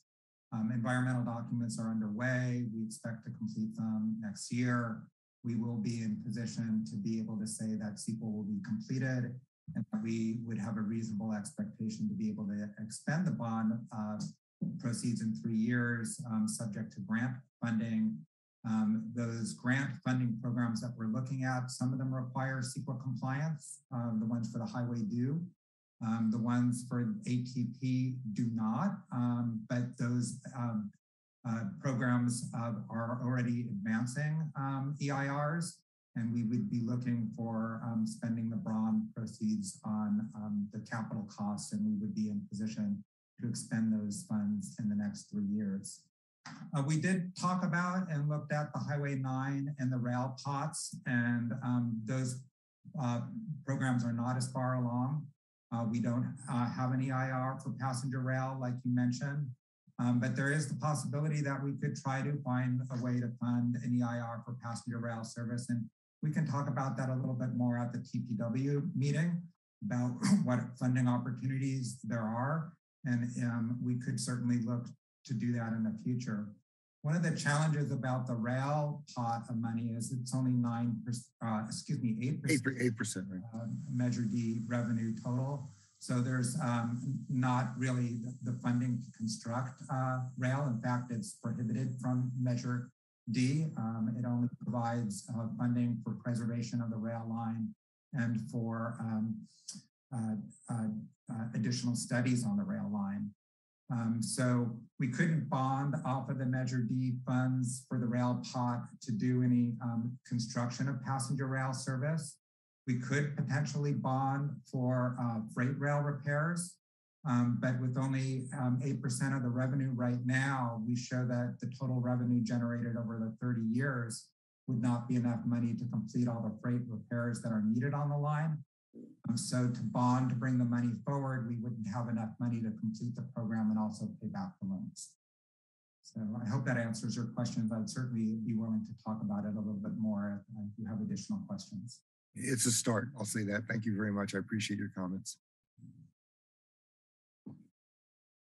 Let's see, Commissioner Koenig, you're up. Yeah, I mean, just want to say I'm totally supportive of going out for some revenue bonds to complete the active transportation and highway project. I did check in with County Public Works, well, now Community Development and Infrastructure Department, again yesterday on whether there would be any renewed interest in bonding. And we're really in a very different situation there where we've got a ton of different small projects that need to maintain flexibility in the future as far as having money available to deal with things that come up in the short term. But I mean, I think in our situation here at the RTC, where we really just have a handful of key projects that we want to complete, and we're doing this high level of design and environmental review on them, I think it makes perfect sense. I guess my question is, I mean, you touched on this a little bit, Mr. Leifer, but I mean, as you said, interest rates are rapidly increasing. We expect the Fed to, potentially increase base interest rates more than 2% this year. It sounds like we're limited as far as timing goes, as far as having to have those EIRs done. So, I mean, is there any way that we can go out to the market sooner? I mean, it seems that time is of the essence. Yeah, it's a good point, Commissioner. A couple of comments. First, yes, there's been some significant run up in rates since January, and as you pointed out, the Fed has telegraphed multiple potential increase in the Fed funds rate over the remaining part of the year. That said, increases in the Fed funds rate, which are the short-term borrowing rate, don't always equate to increases in the long-term rates. In fact, it's intended in part to dampen to dampen that. Now, that doesn't mean that can't happen, especially with the intense inflationary pressures that we're seeing. So that's just one point. But in terms of your other question about are there ways to accelerate, we need to really get our hands around this cash flow model first and see what the needs are and see how fully developed those construction expenditure figures are. And is there a reasonable expectation that you will incur and be able to spend, money within the 3-year tax limit? So that's really the first issue. And I think once we get our hands on around that issue, hopefully quickly we can get back to you with an idea how quickly we can get into the market. I think generally the idea of getting into the market quickly is a good one if you're going to need to borrow anyway.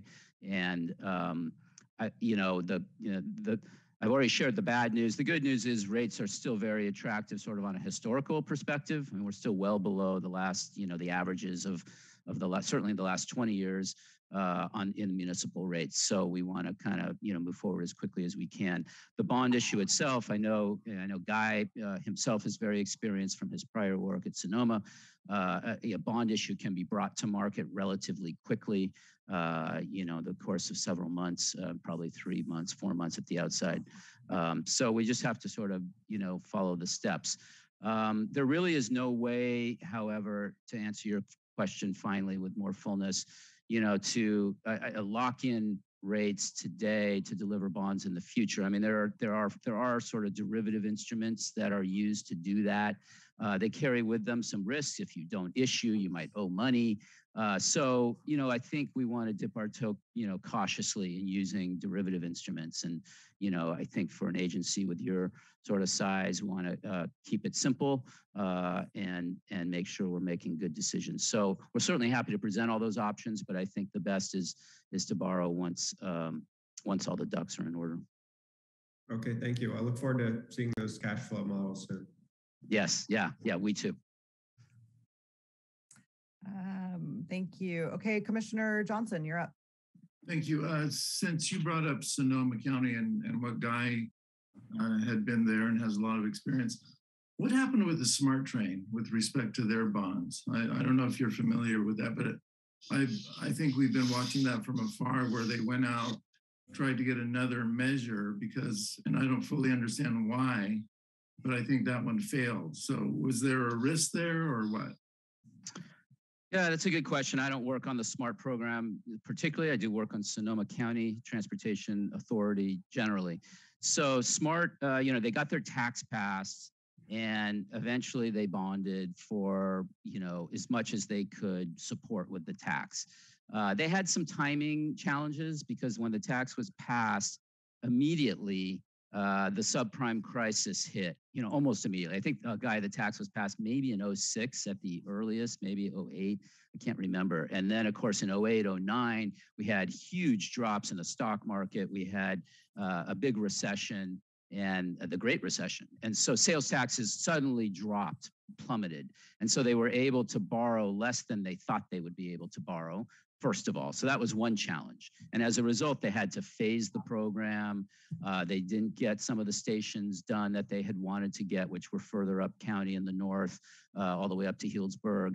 Obviously some of that was going to always depend on federal money and state money, and there wasn't a ton of it back then due to the politics and the different administrations, et cetera. So they had a lot of challenges. And then now they're just dealing with low ridership challenge. I mean, that's really the reality. And, with low ridership in part due to the pandemic. So, that creates, stress on operations, and they need to use more of their sales tax for operations than for capital. So it's a little different because they're running a transit system.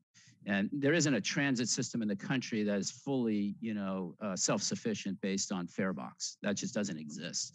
They all, require federal or state or other aid or voter approved aid. And so that's their challenge right now. I know that you're right. They went out to the ballot box. I think they lost pretty handily.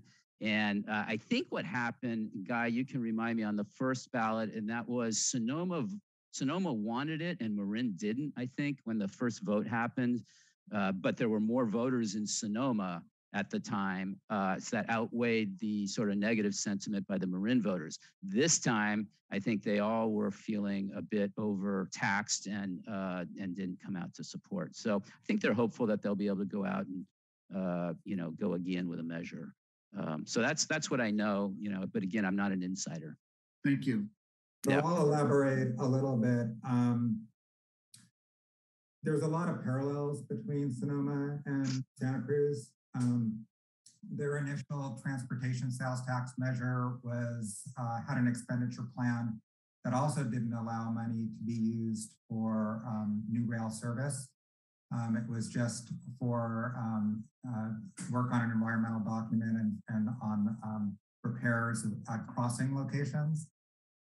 So they needed to issue their own independent sales tax measure to fund the actual passenger rail service.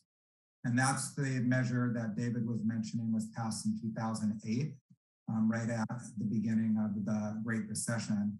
And that they did borrow off of that, but that funding was not enough to complete the system.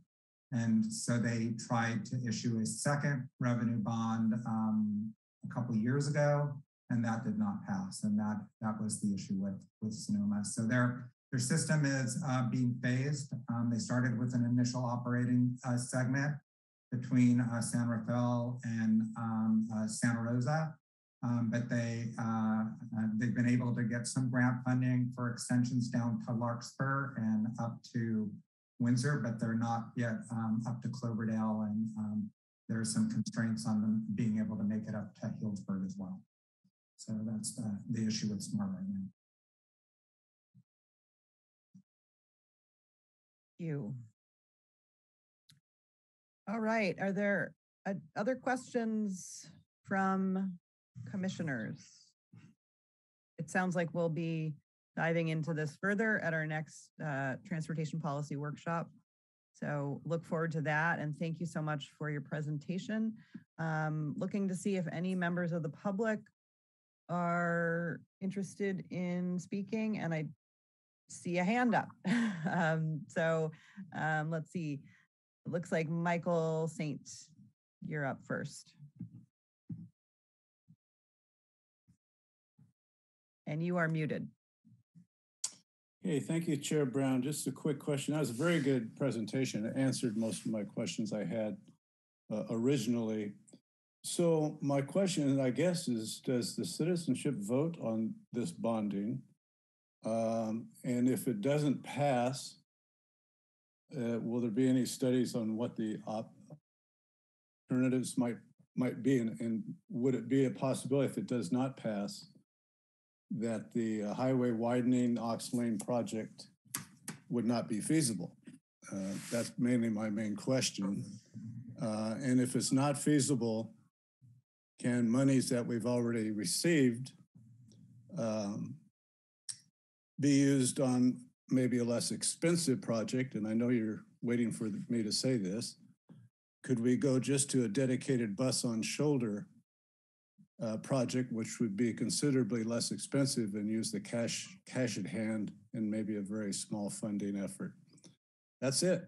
Thank you. Thank you, Mr. Saint. We'll continue with the participants. We can just give them just a quick response. Bonding doesn't require a public vote. So those other questions are not necessary to be answered. So yeah, thank you. This would not go out to the public for a vote. This is bonding on already approved sales tax money. Okay, thank you. Looks like we have another attendee, and Jacob Wisaki, you are up next. Hi, can you hear me? Yep. Okay. So thank you for the presentation. What I'd like to highlight is the comment that cash flow needs to be considered very carefully. And I see you have models that are sensitive to rising interest rates. And of course, interest rates are exploding right now. And a reminder that the interest rates are being raised in order to tame inflation. And the other word for that is to cause recession and to kill demand. And so some of the comments that Guy Preston made about bonding out right in front of a recession should be very concerning. And so I'm not going to say that bonding should never happen, although that does fundamentally involve giving money to Wall Street out of taxpayer funds. But they should be taken very conservatively, only at the last minute and only when absolutely justified by the numbers. And so I'd just like to make sure that everybody stays very conservative and not rush to bond out unless absolutely necessary. And thank you, that's my comment. All right, thank you. Looks like hands are going up, so we'll just keep going with public comments. Lonnie Faulkner, you're up. Hi, thanks. I just want to point out that was a great report. Really appreciate it. That was helpful. Again, I know I've expressed this in past meetings, but just concerned given the climate issues, given the fact that we know that highway widening is really not the best way to address traffic with induced demand, and study after study shows that. Given that our direction needs to be moving towards robust, equitable, environmentally friendly public transportation, to me, anything that supports highway widening is really the wrong direction to go.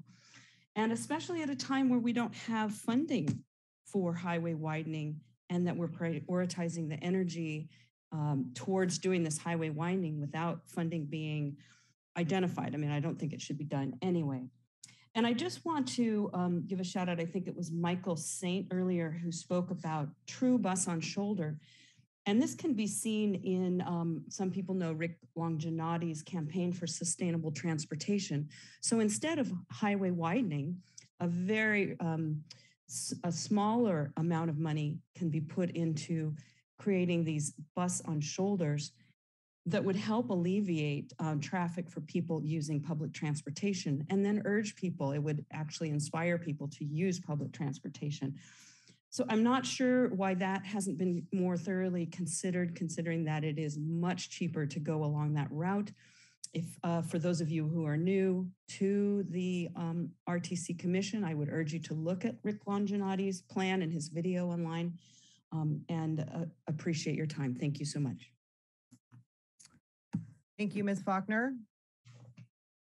Next up, Trink Praxel. Thank you.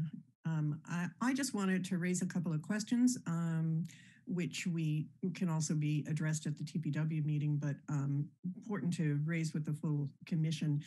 That just the timing of any decision on this, would it be done, for example, before the Measure D election? And while in a way they're not related, there's certainly Measure D will give an indication to the commission and the public as a whole as to the community's interest in rail. And it just seems that if we commit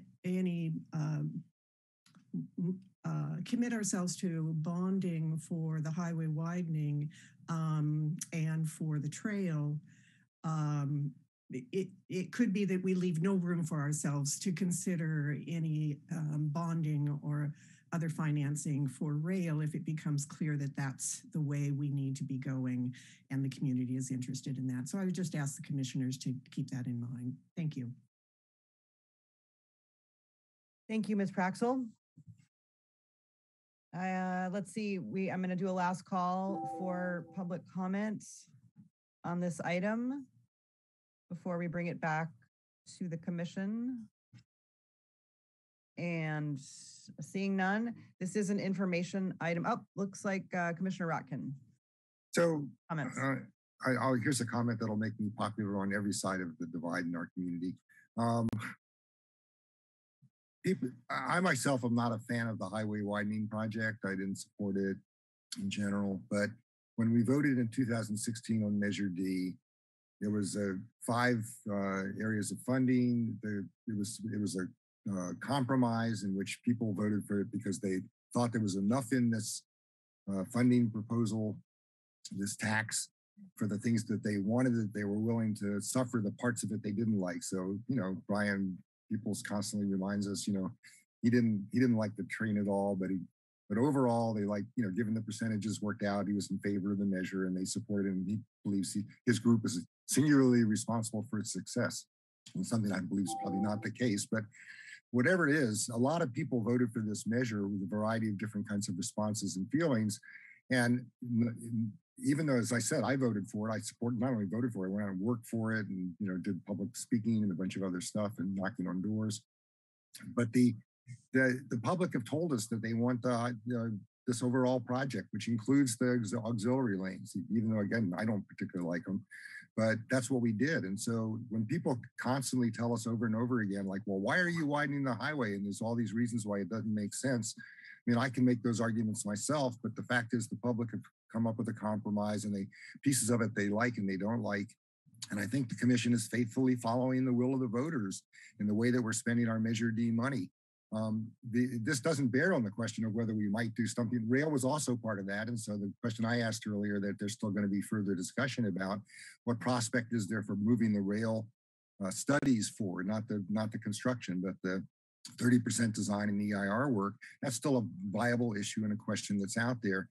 But the reason that the commission just seems so unresponsive when members of the public tell us like, well, why are you doing this auxiliary lane? There's induced traffic, there's this, there's that, is because the public with all that information in front of them basically told us, go ahead with this project. And so the commission is being faithful about responding to the will of the voters. And as I said, even though I don't personally like where it's going in terms of that piece of it or something, I'm on board because I want to do what the public wants us to do.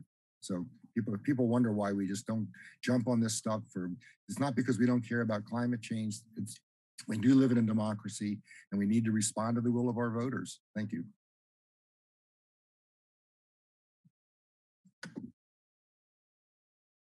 Thank you, Commissioner Rotkin. I see Commissioner Schifrin is up next. Thank you. I want to thank the staff and the consultants for the presentation. This is the second time I've seen it.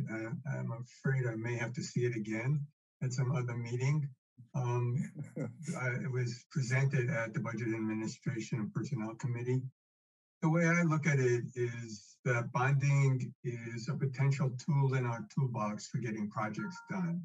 And I think that that's really what it's all about. It makes sense to me to allow for this tool. I have concerns about having to pay interest. I have concerns about bringing projects forward within the 3-year period. Things tend to take longer, but it's something that I think we need to consider when we're trying to get funding for whatever projects the commission has approved to go forward with. And that isn't limited to any one area or any other area. The commission has been very successful in getting funding for both active transportation projects and for highway widening projects. And one of our abilities to do that has to do with how much of a local share we're able to provide. And that I prefer to provide that local share through pay-as-you-go. But there may well turn out to be circumstances where a very high priority project would need a higher local share. And for when we hear from our staff that's what has to happen for us to get the outside funding that makes the project happen. So I appreciate getting this information, and from my perspective, more work is going to be done, and I look forward to learning more of the details. But at this point, anyway, and as it's been used with at other public agencies, it's an important tool that we need to pursue. Thank you, Commissioner Schifrin. So our next up, Commissioner Hurst. Looks like you're muted, Lowell. Well, thank you very much. Thank you very much, Chair. I appreciate the reminders as well. When it comes to sales tax, we're really talking about how it's related to goods. And when you're talking about goods, you need to think about how the goods are delivered.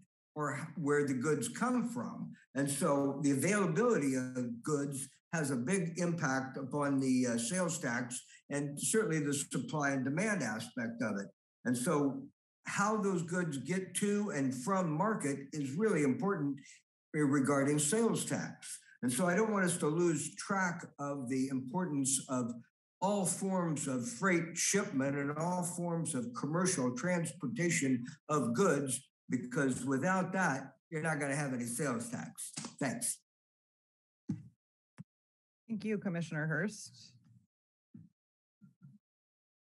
All right, so seeing no additional hands, I'll just add my appreciation and support for exploring the idea. I think there are, as have been mentioned, strong reasons to consider this for in terms of leveraging and also for just large scale infrastructure projects that don't really lend themselves to a pay-as-you-go approach. Oh, I see Commissioner Rotkin's up. So I just wanted to add that I'm looking forward to continuing to explore the conversation. Commissioner Rotkin. Just really quick in response to one question from the public, we're not going to be bonding before June. They asked the question of should we do this bond before we know what the outcome of the current Measure D is on the ballot or something? There's no way we're going to bond before June. So that's not a factor, I don't think, in any way. That's my only comment. Thanks. Thank you. Okay, so with that, we will move on then to our next agenda item.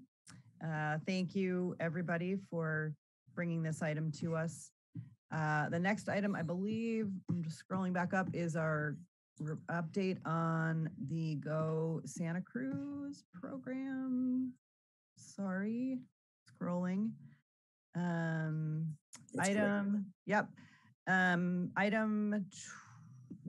23 is Amy Naranjo. Take it away. All right, can you hear me okay? Yes, we can. Thank you. Good.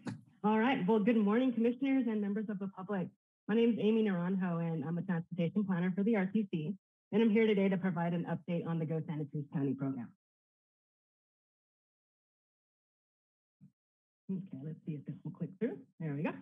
So the RTC provides transportation demand management services, or TDM services, through the Cruz 511 program and provides online carpool matching, multimodal trip planning, and distributes incentives through our new Go Santa Cruz County platform that we license through a third-party vendor called Ride Amigos. So the primary focus of our programs is to reduce single occupancy vehicle trips, and reduce greenhouse gas emissions in Santa Cruz County. And we do that by supporting the efficiency of the existing transportation system and providing resources and information for sustainable transportation options. So the employees can use the Go Santa Cruz County platform to find carpool partners and individual rides, join or start a van pool, plan their transit trips or bicycling or walking trips, and participate in reward programs and challenges. The platform also includes an interactive user dashboard where users can access and track their commutes and progress towards personal goals, all in one convenient place.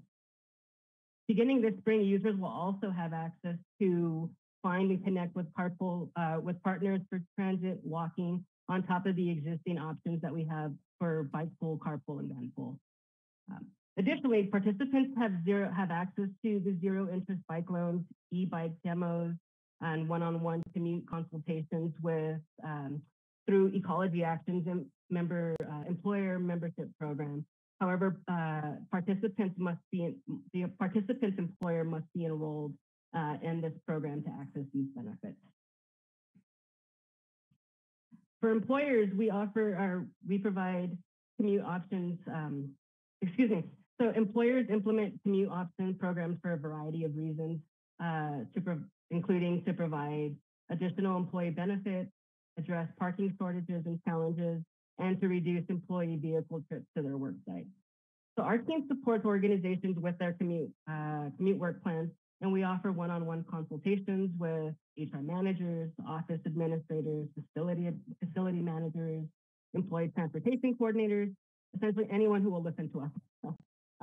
And with the goal to facilitate the employer's participation in our new Go Santa Cruz County online platform. We also offer we also participate in employer-sponsored or environmental health and wellness fairs.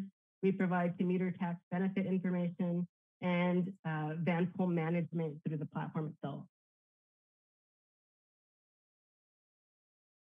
So one of the new features that we have available on the Go Santa Cruz platform is the ability for employers to create customizable commute networks for their employees.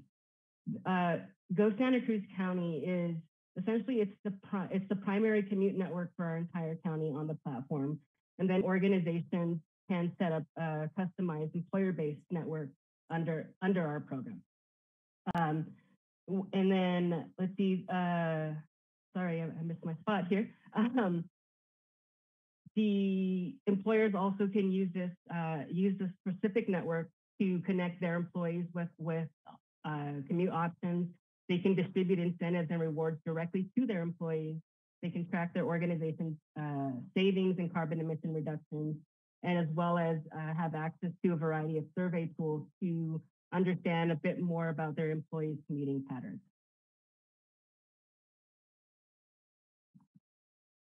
In addition to the commute network, we also offer the following commuter workshops and safety trainings for participating employers. We have Intro to E-Bikes, which is our most popular workshop, Bike Commuting 101 and Urban Bicycling.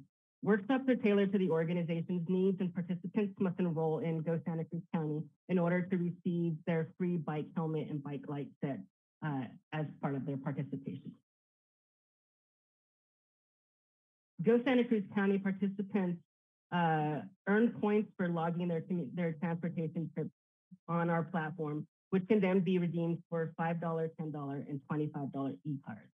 And these cards are redeemable to 75 plus national retailers online, or the rewards can be donated to a nonprofit organization of the participant's choice.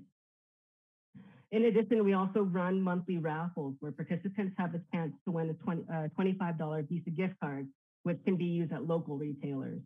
And in the last year, we distributed nearly $2,000 worth of commute reward gift cards to participants.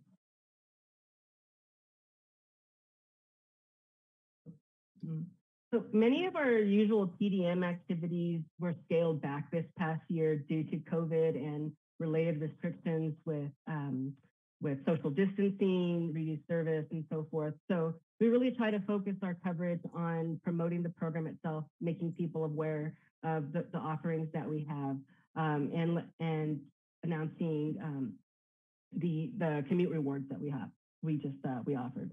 In addition, we created bilingual brochures and flyers for employers and participants.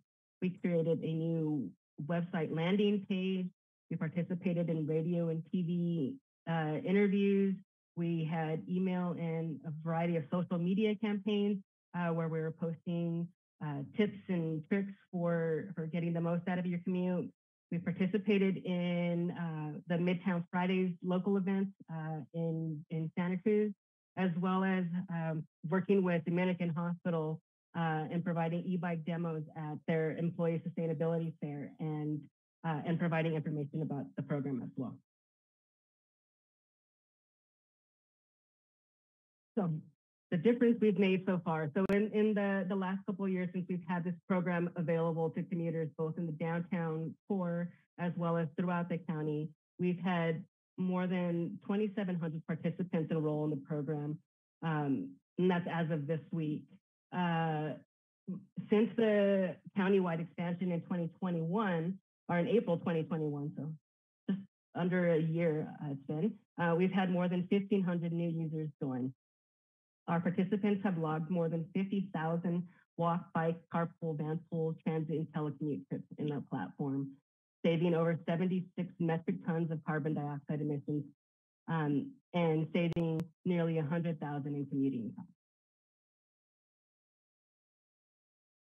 So this chart that's on the screen in front of you essentially shows the new registrations by in a timeline. And if you look at the early portions in December through January, February, March of 2020 is when the city of Santa Cruz announced their downtown launch of the program in a pilot version.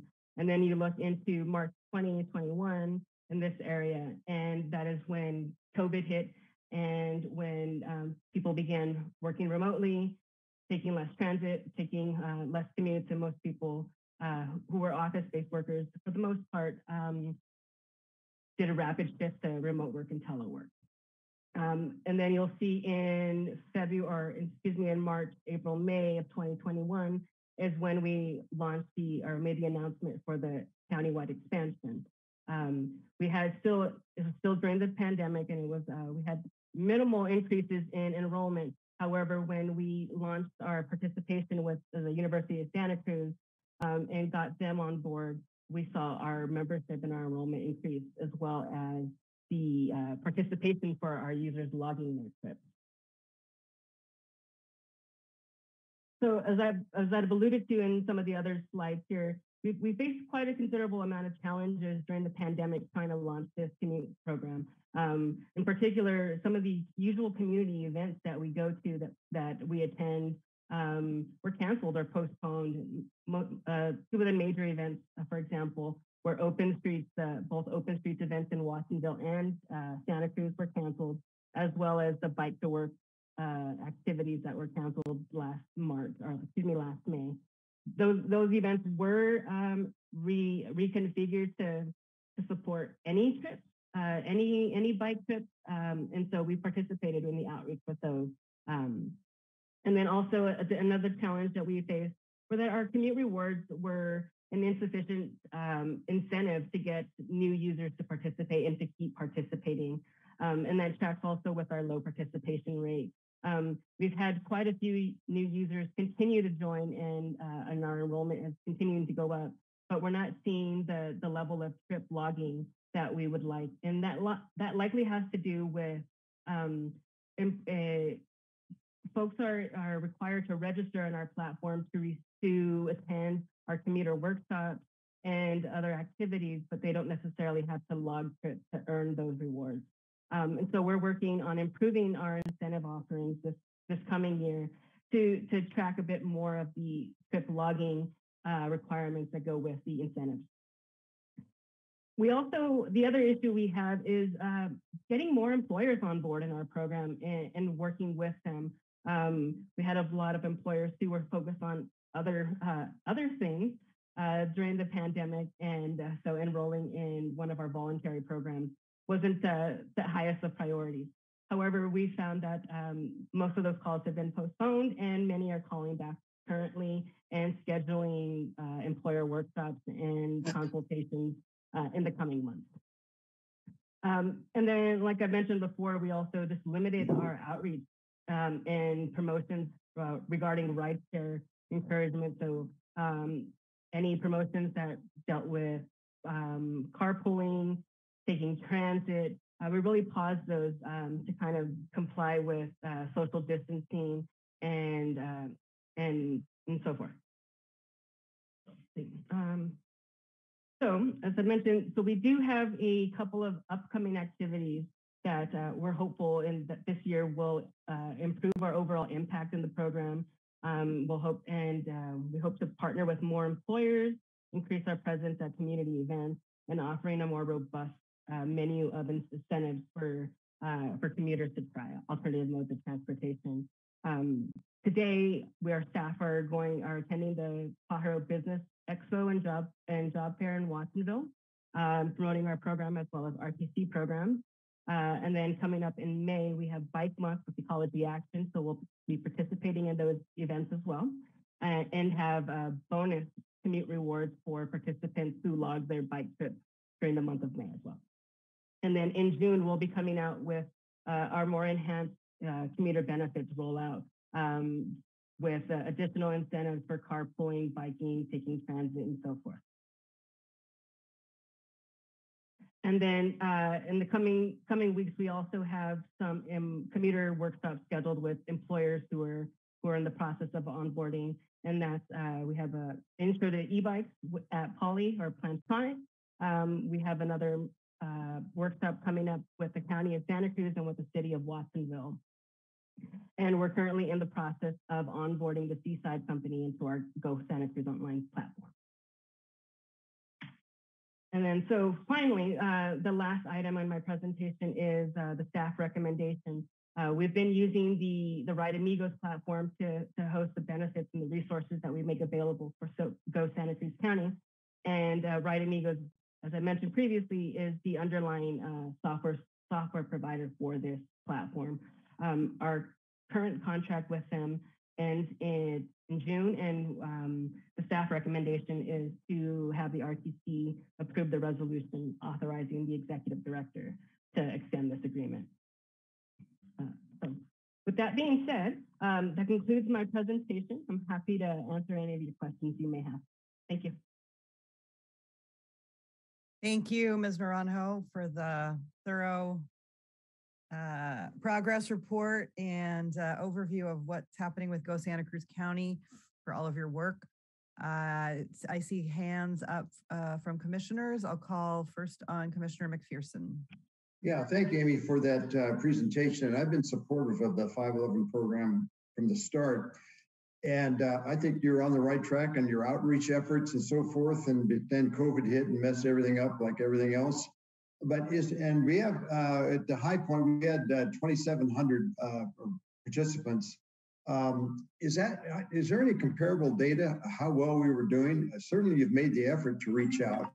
So I just wanted to find out if you had any.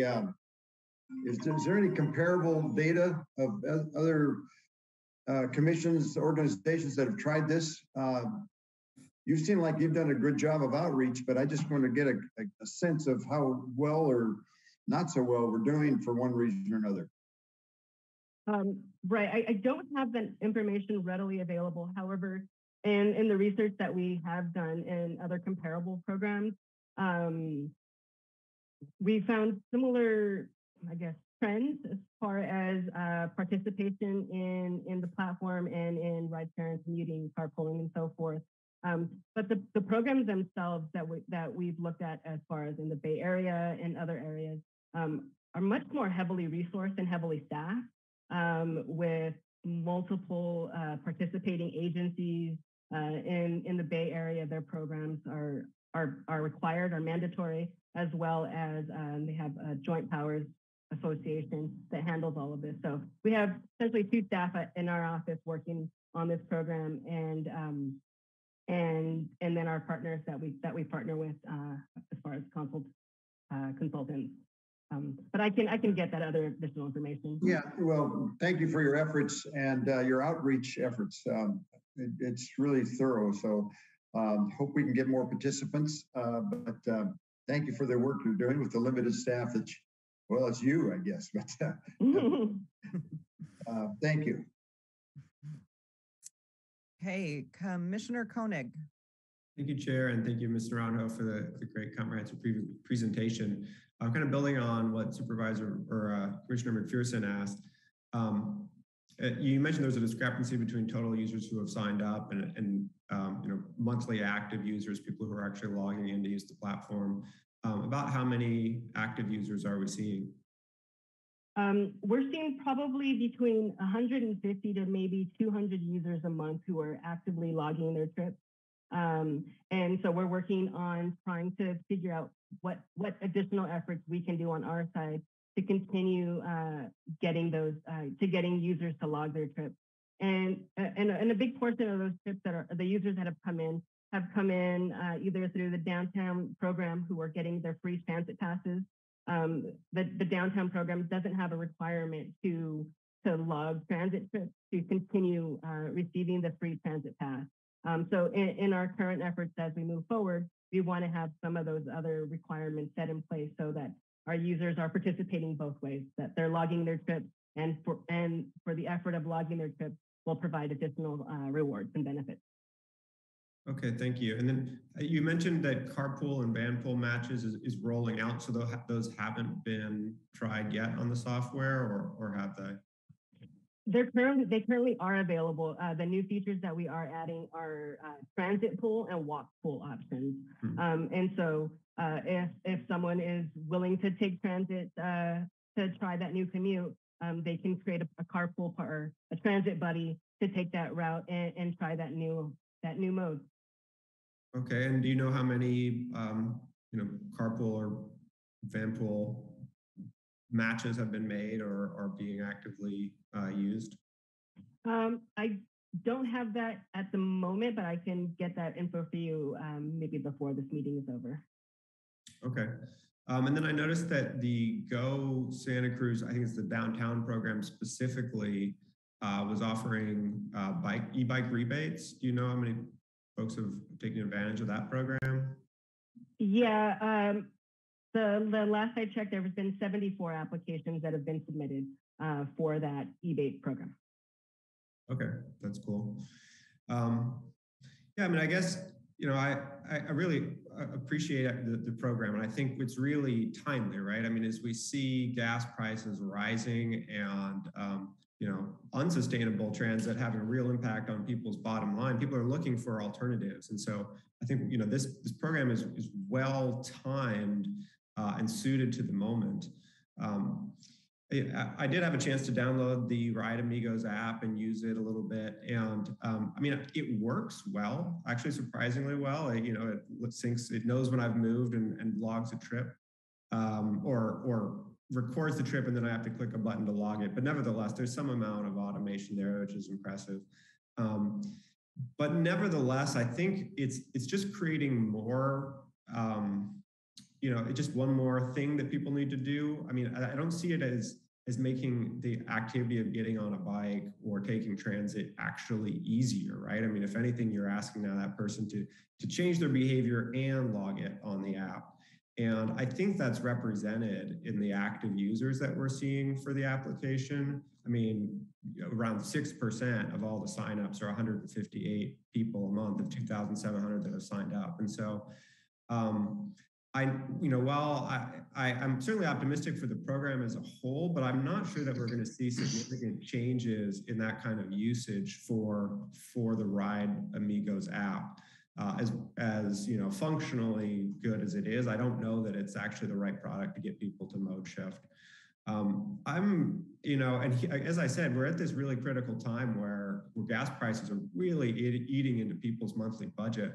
I'd actually like to see us not renew the contract with Ride Amigos and take all that money and put it into more e-bike rebates and scooter rebates. I mean, I don't think we're giving out rebates for scooters right now, but the average e-bike cost, entry-level e-bike costs $700 at least. Entry-level scooter costs $200.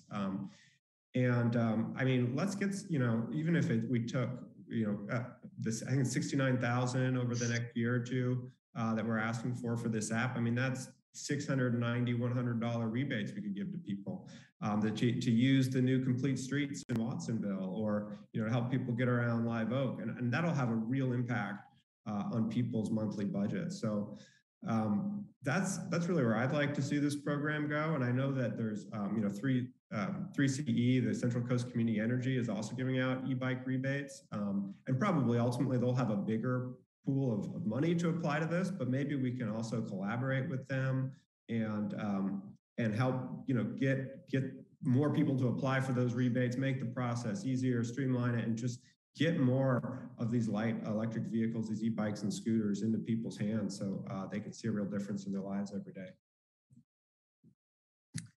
Thanks. Thank you, Commissioner Koenig. Commissioner Bertrand. Thank you, Chair. Simple question. The app partner, the Software Amigos program, they must be running other programs, and I don't know. So in a sense, it depends if they are, which I assume they are. Do they have comparable stats that sort of give us a better idea of how our program is doing relative to other situations, factoring in population and such like that, so we could get a better comparable?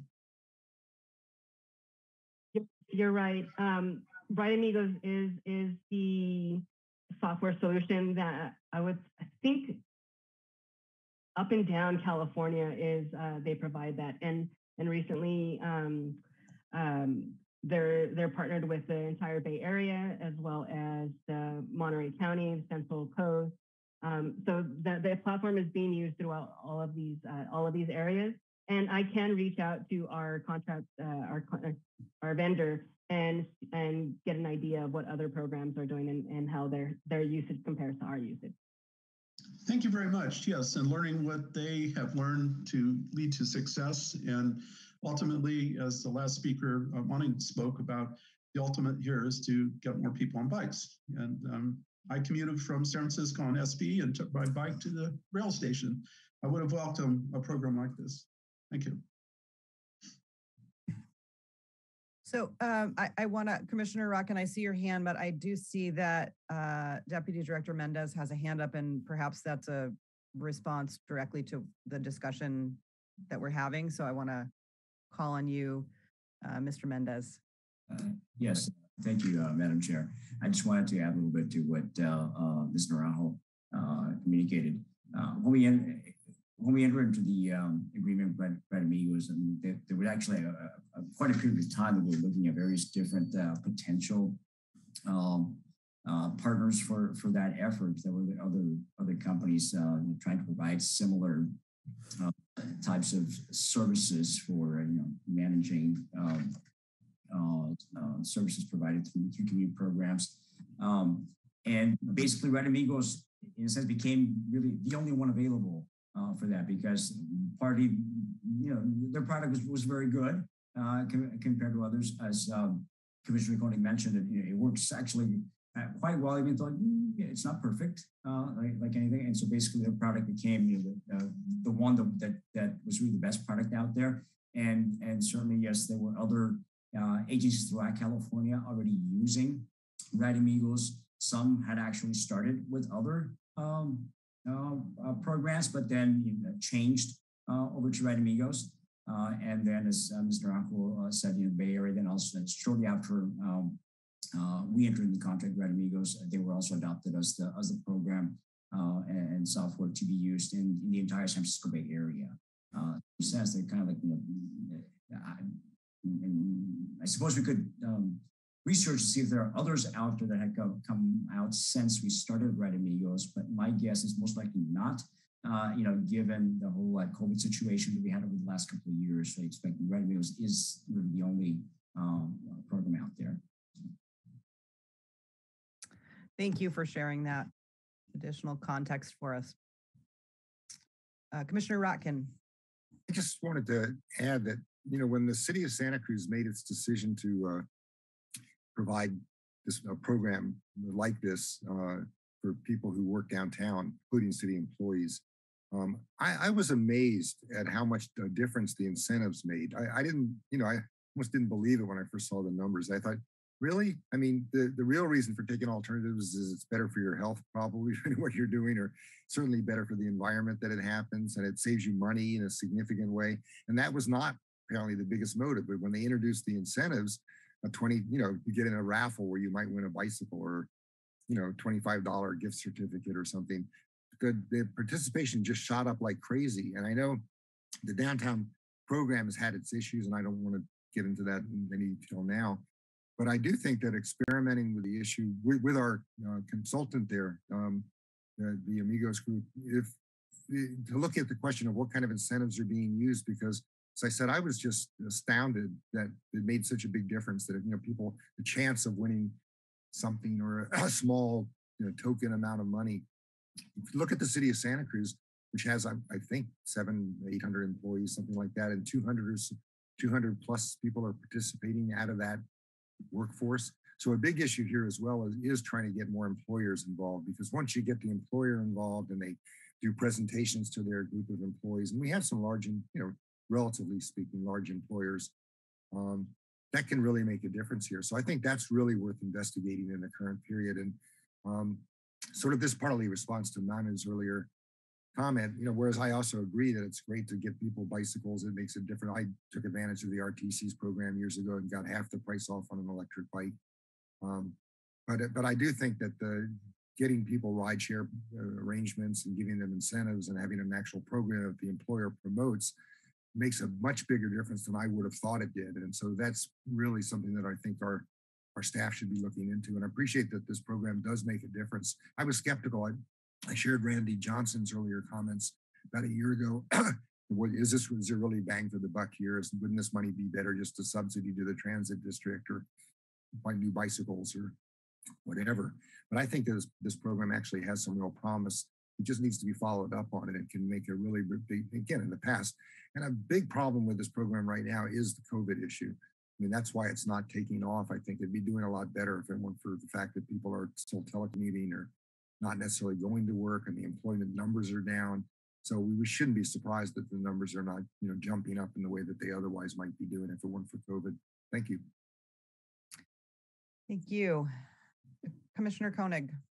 Thank you, Chair. Yeah, sort of a follow-up to, a question that emerges from Mike's comments is, do we know whether the people who are actively logging trips were let's just use biking or as an example, were they biking before, do we know someone's activity before they use the app versus afterwards, so that you can know if those are new bike riders or simply people who ride their bike anyway, but have started logging the activity because they can now get a $25 gift card for something they're already doing? We don't have that information available. We do have some surveys survey tools that we can use to measure that, and we're in the process of getting that enhanced survey tool set up as part of our spring product release that's coming for the Red Amigos platform. But really, what we try to do is in this early phase is just to get people on board, get them aware of the program, get them aware of how it works. And then this next coming phase during this coming year is going to be putting out the pre-survey and then tracking their behavior during the year with the additional incentives that we're providing, and then measuring our impact or our success in the following year. Okay. Yeah, because that's my primary concern. I mean, as I said, it's relatively easy for me to sign up for the platform and record my rides, but I'm already doing those rides. I don't, and it doesn't really impact my bottom line. I'm more concerned about someone who, maybe they don't have a regular employer and isn't hearing about this program through their employer, and they're not, they're driving today, and they're not going to mode shift because of an app and all this extra effort it's taking to track people's behavior. So, that's why I'm more for trying to just target that transition point and lowering the barriers for people.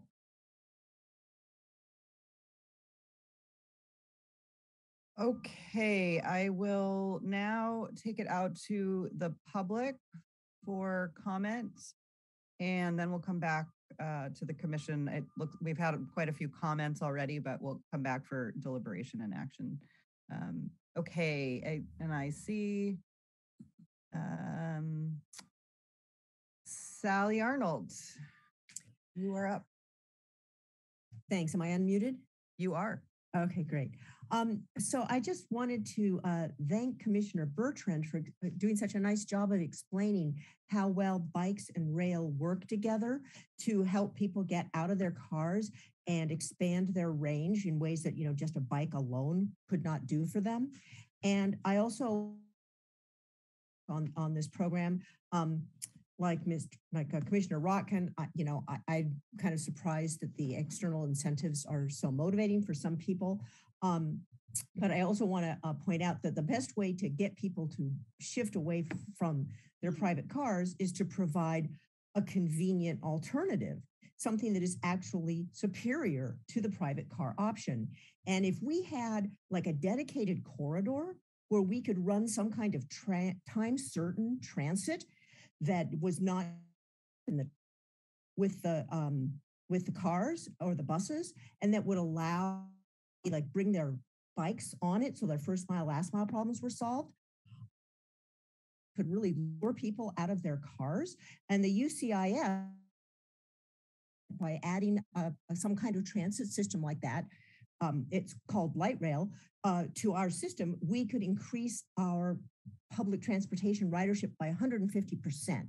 That would also include additions to metro ridership. And so this app sounds really interesting, and I'm really glad people are using it. And let's remember that just exhorting people to leave their cars behind is insufficient. We need to provide them with an actual, convenient, realistic alternative. Thank you. Thank you, Ms. Arnold. Let's see. Next up, David loves public transit. Your turn.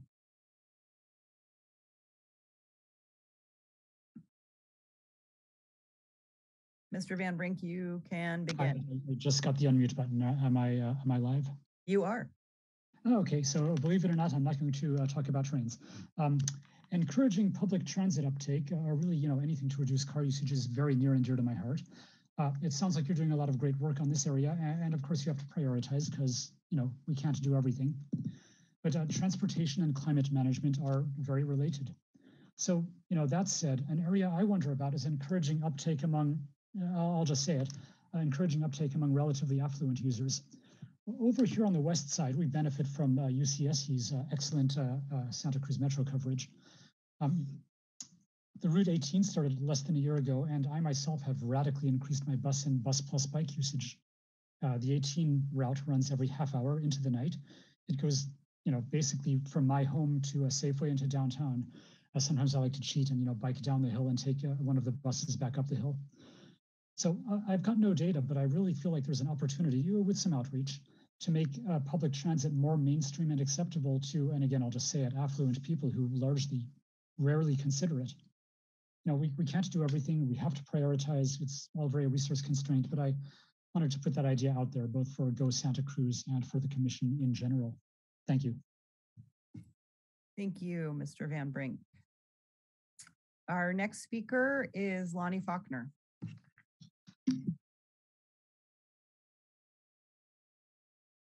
And you are on mute.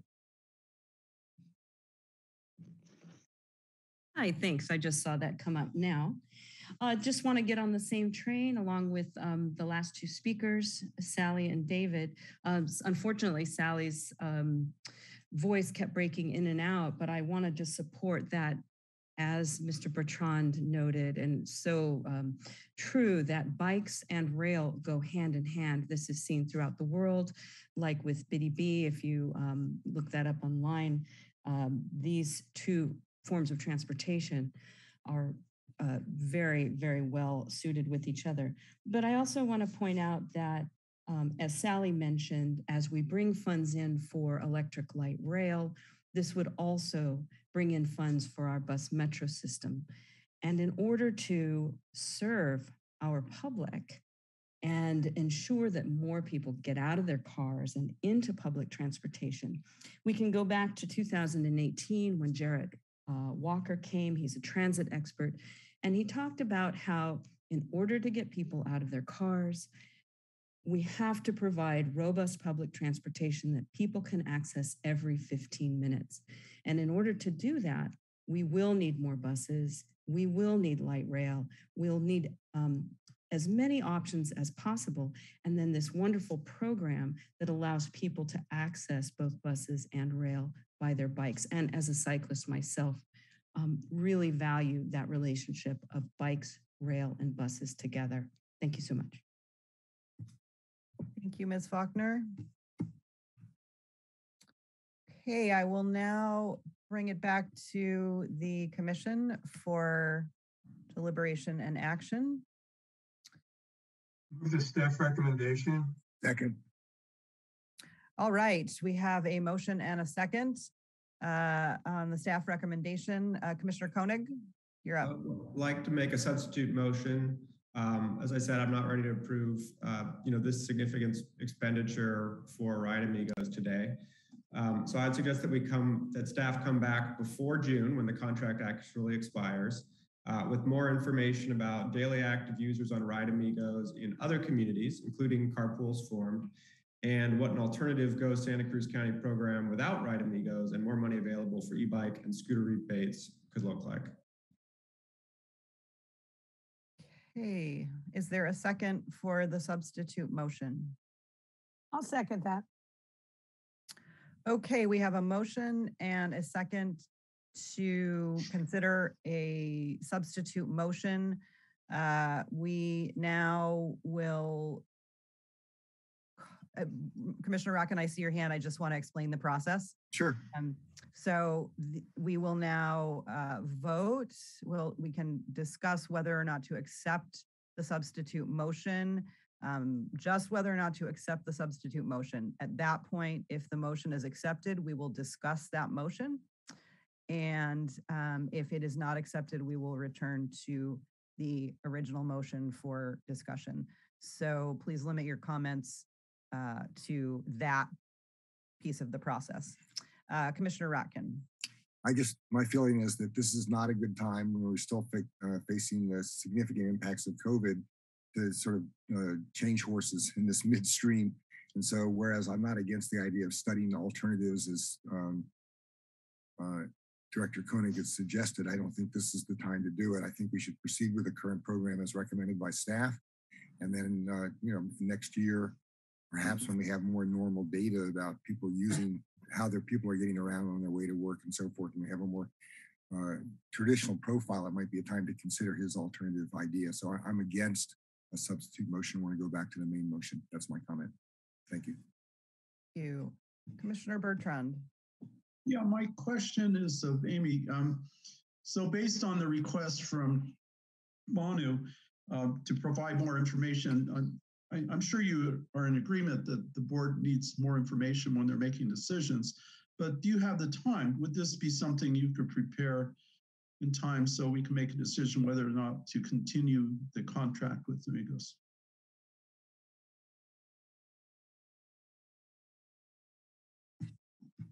I believe there may be time. We may have to, depending on the timeline, we may have to do just a minor contract amendment while this goes through. But what I should note, though, is that this contract that we're moving forward with is also the same platform that the city of Santa Cruz uses in their entire program. And so if we were to not renew this platform, that would also mean that this platform is no longer available to UC Santa Cruz, who has a great number of active users, as well as the city of Santa Cruz and their downtown program. And so we would all need to look for additional solutions for not only our incentives and rewards program, but also carpool and ride pool matching. We wouldn't have anything at that point set up to provide those services. Thank you for that important information. Okay, Commissioner Schifrin. Yes, I have a question for Amy as well. The contract that we have, what are its termination procedure? What's the termination language? I believe we pay an annual licensing fee every year. So when the contract ends, that means our licensing term ends, and then we just lose access to the platform. So yeah. And then I believe in our contract itself, I think we have a 90-day termination if we cancel the agreement earlier than our original agreement. But I need to check on the verification on that. To follow up, I want to ask Commissioner Koenig if he would consider withdrawing his substitute motion if the main motion on the floor would add the questions that he wants asked, have that return at the June meeting for consideration. We have an ongoing program to put it at risk without any information. I think would be unfortunate. I think the questions are good questions. They're worth being answered.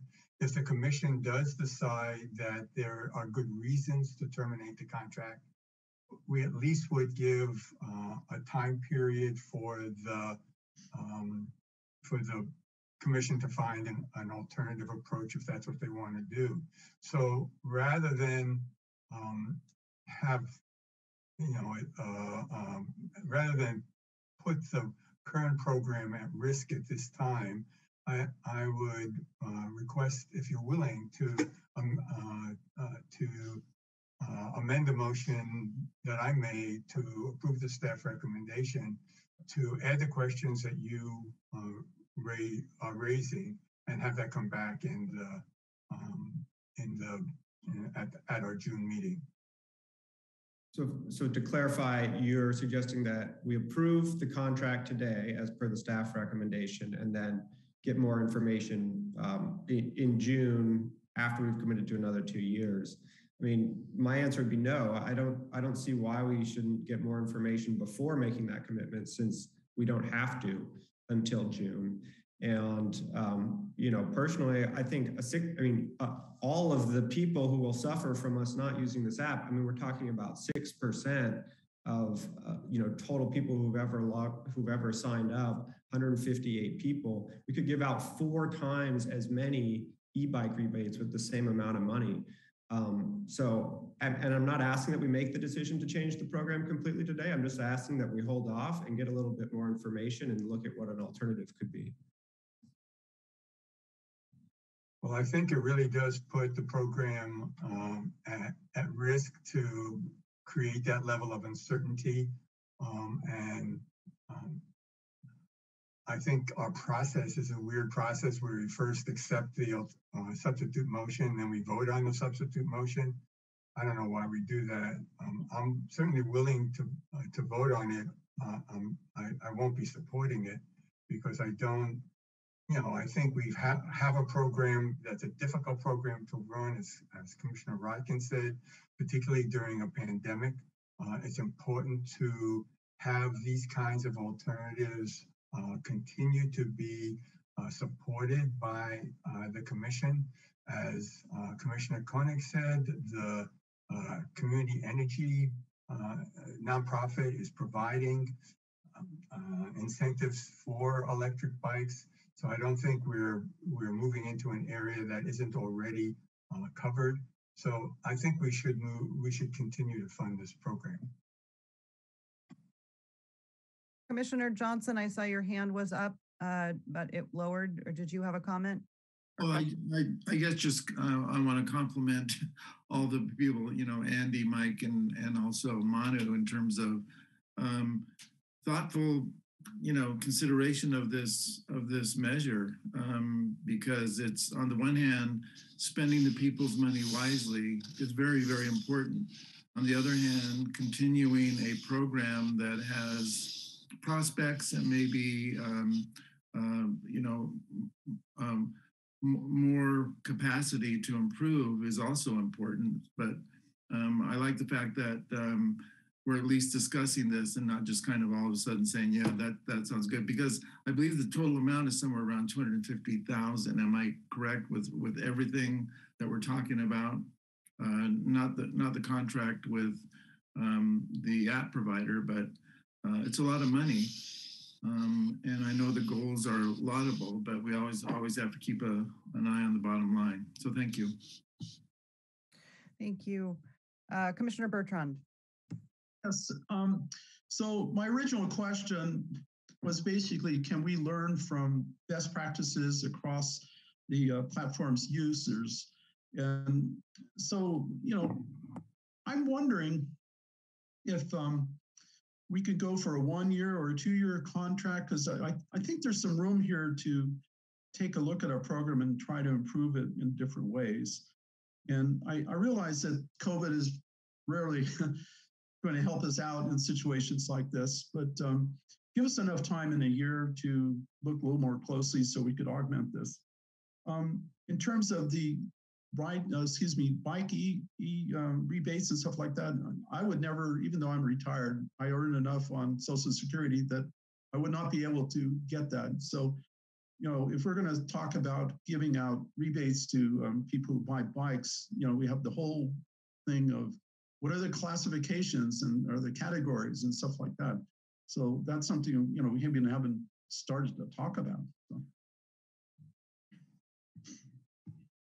So my gosh is a year, and can we take that time to take a better look at our program? I don't know. We have to have 3 years, basically. Commissioner Schifrin. I just wanted to clarify based on Commissioner Johnson's statement that the resolution that we're being asked to support is to increase the total contract value by $77,150. So while the overall program, I think Commissioner Johnson is probably right, might be 250,000. I'm not sure I understand all the details, this 77,000 contribution may be the way we leverage a much wider program. And I agree with Commissioner Bertrand's comments about, if we're going to get into the business of doing rebates for e-bikes, and it may make sense to do that as an owner of and a rider of an e-bike, I can certainly attest that they make a huge difference in terms of my being able to get around the city, but they're not for everybody. And they can really scare the heck out of you when you're driving on the street. So I think it does warrant some consideration, but this is a program that I think is an important program. And it's, as we've seen over the years, getting people to do ride sharing is difficult. Getting people to accept alternatives to driving their car everywhere is difficult, but we've got to keep struggling to do it because the consequences of not doing it are really negative. So I think, I'm not going to support the substitute motion. Again, I'd offer Commissioner Conard the alternative of, adding to the motion, the main motion on the floor, the questions he raised, and have that come back, and maybe with the consideration of the commission getting involved in an e-bike rebate program for consideration. I think it's worth looking into, but I don't want to hold this program hostage for that option. I'd like to provide two clarifications on the questions that were previously asked. As far as the contract cancellation language that we have, we are required to give 60 days notice to the contractor if we'd like to cancel our agreement and not continue our services. And then as far as the resolution itself, so Ride Amigos bills us annually and for our agreement, and we pay annually. So the current budget has authorized just for the upcoming year. And so there is the potential, should this not pass, we could not renew at the following year. And let's see, so we do have the contract itself that is just on an annual basis. And if we were to cancel in the middle of a contract term, we would essentially just lose out on the money that we've already paid for the annual license fee. And then the reason why we were bringing to the board a 2-year extension is to try to prevent any additional price increases, and so to lock in this price versus having to have an additional price increase the following year. Commissioner Bertrand. Yes, it was mentioned that the city of Santa Cruz uses this program. And I was wondering, would there be any detriment to the program overall in terms of, I understand what is being said here. We need to approve gradually, work gradually so we get a general acceptance on the public side. I totally agree with that. But if we just bagged our program here, how would that influence the city of Santa Cruz's program? Do you have any idea? Maybe you don't work with them. We coordinate together, yes, and they would have to find their own platform and a new tool to offer their downtown commuters any of these available resources and incentives. Yeah, that's the short of it. And I think I mentioned previously that when we created this contract originally, the city of Santa Cruz contributed $40,000 to our initial implementation cost of the program. And then as we continue building the program, they offer their set of incentives. RTC, our program, the countywide program, offers another set of incentives. But we work together on all of our marketing and outreach programming and build off of both of our budgets to try to get the biggest bang for our buck in this program. Well, thank you very much. That really helps me understand. I did not know we were joined with them. I thought we were standalone, so that really helps me. But going back to Andy's comments earlier about trying to get this information out before we make a decision or before June, Manu, I sort of agree with this idea. We need the information, and maybe this will give us some more food for thought if there is information that leads us in that direction. So in a sense, I'm not supporting this alternate motion because I see this program as being quite well knit with other agencies, Santa Cruz.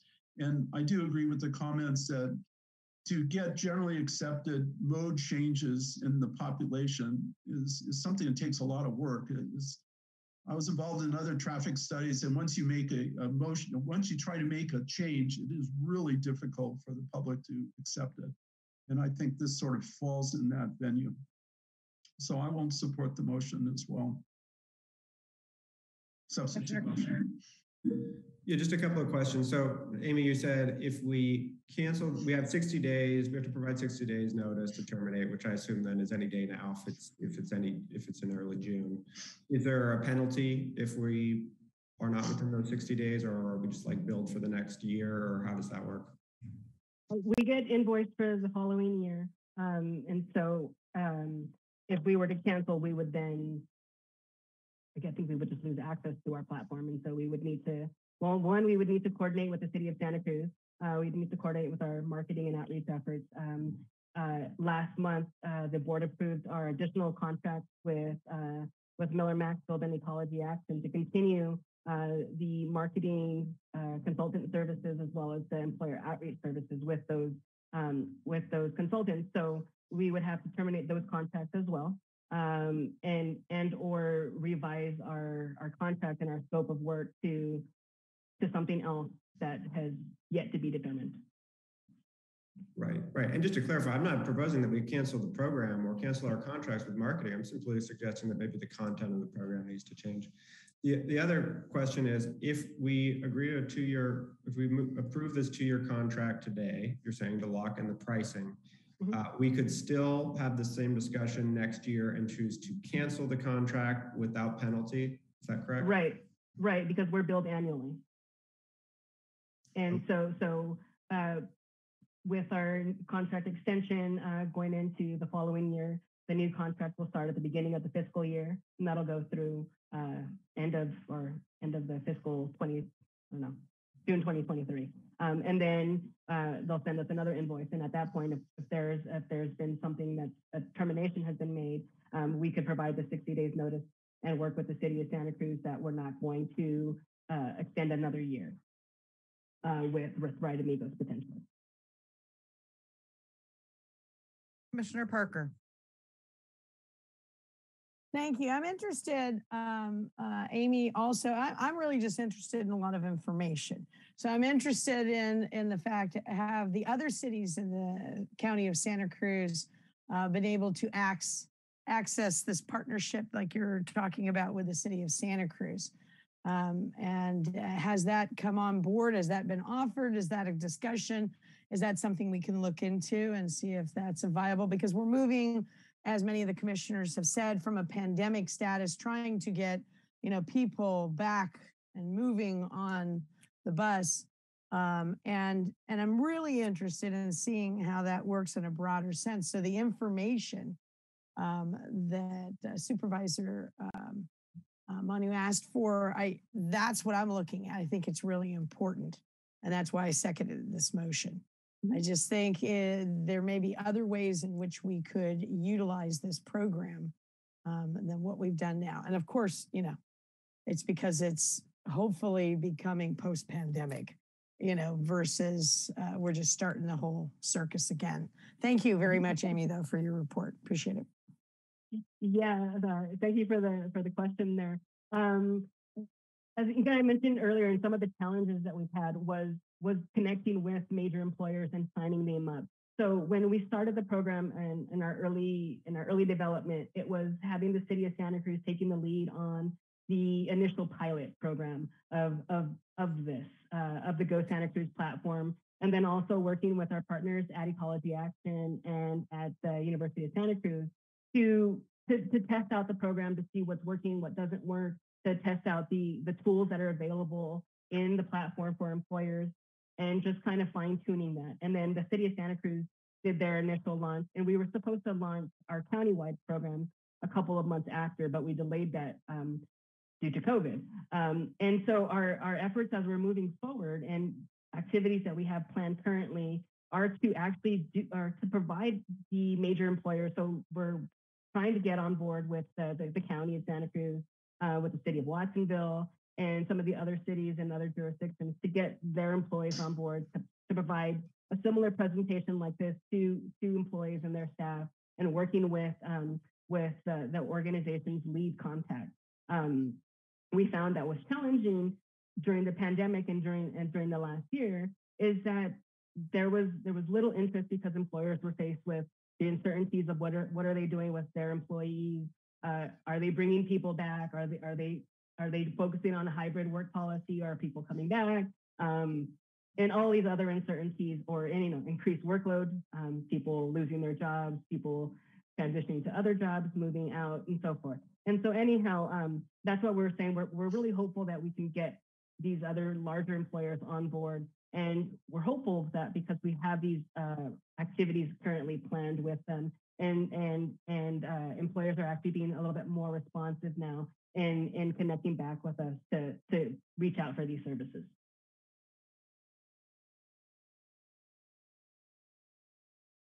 Commissioner Koenig.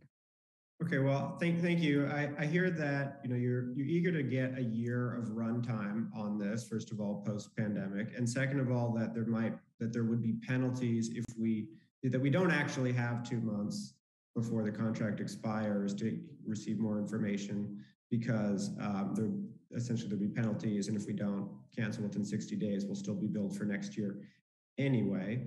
So I'm willing to withdraw the motion if the maker of the main motion would add that we are going to review this in a year's time rather than just roll this into 2 years. I'm willing to do that. I'm willing to amend the motion if it's okay with the person who's second. That's me. It's fine with the second. To direct staff to provide the information that you've requested. Okay, thank you. Then I'll withdraw my substitute motion. And as a second, if I have to say anything, I'm fine with that as well. Thank you. You do. Thanks, sir. Yes, I was just going to ask. Okay, so thank you for the lively discussion, and thank you, Commissioner Koenig and Parker, for reconsidering, so we can just take the motion that is on the floor, which is the staff recommendation. I am going to make a comment here. I think that this, and I'll try to reframe my comment in light of the withdrawal of the substitute motion. This program is, it's a relatively new program. As we've heard, the platform itself is functional and works very well, which I think is in and of itself is a real coup for us. We have a staff that's been working very hard, and to try to make the platform and the program functional. Working with these larger employers has, as we know, been a challenge, and it just takes time. These things take time. The City of Santa Cruz participation came as a result of the City Council supporting this approach, and really as a partner agency, but also as an employer being involved. And so I'd like to just offer up and ask Amy, Ms. Naranjo, and anybody from our staff, if you have thoughts on ways that we can help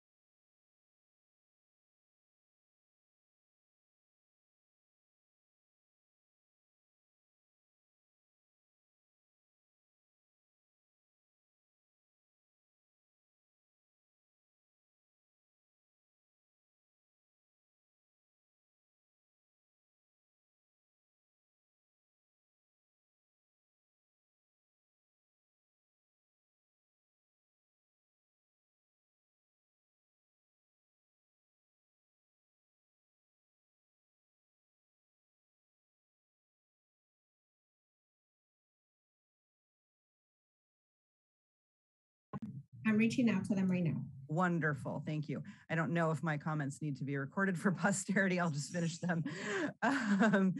Recording in progress. Thank you. So we are recording again.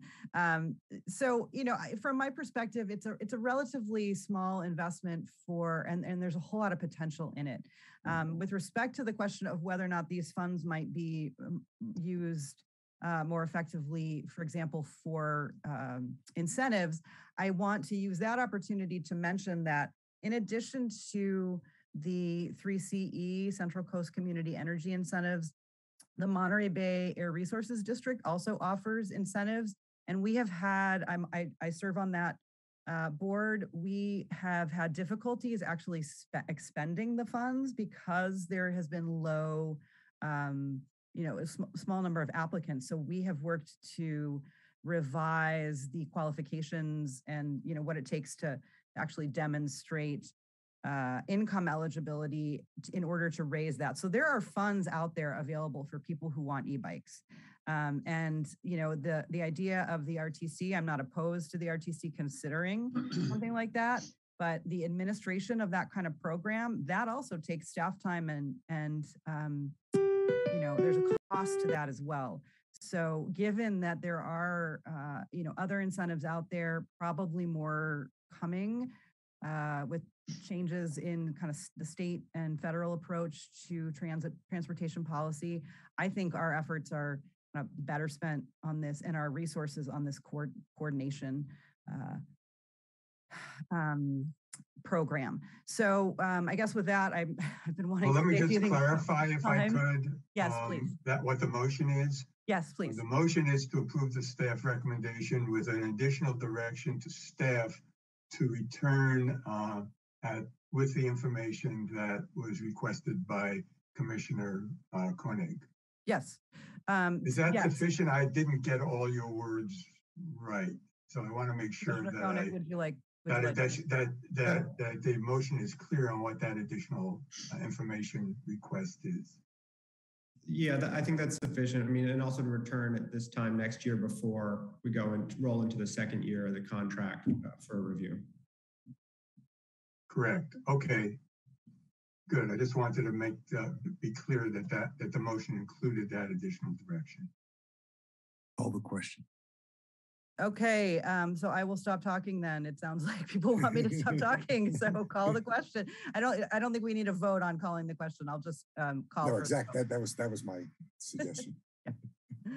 Let's just call the vote. I'll share more thoughts on it when it comes back around. So we'll go ahead and take a roll call vote now. Commissioner Bertrand? I agree. Commissioner Sandy Brown? Aye. Commissioner Johnson? Aye. Commissioner Alternate Hurst? Aye.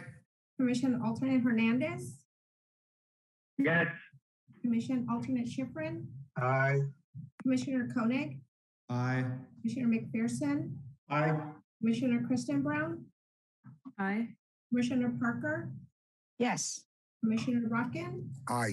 That passes unanimously.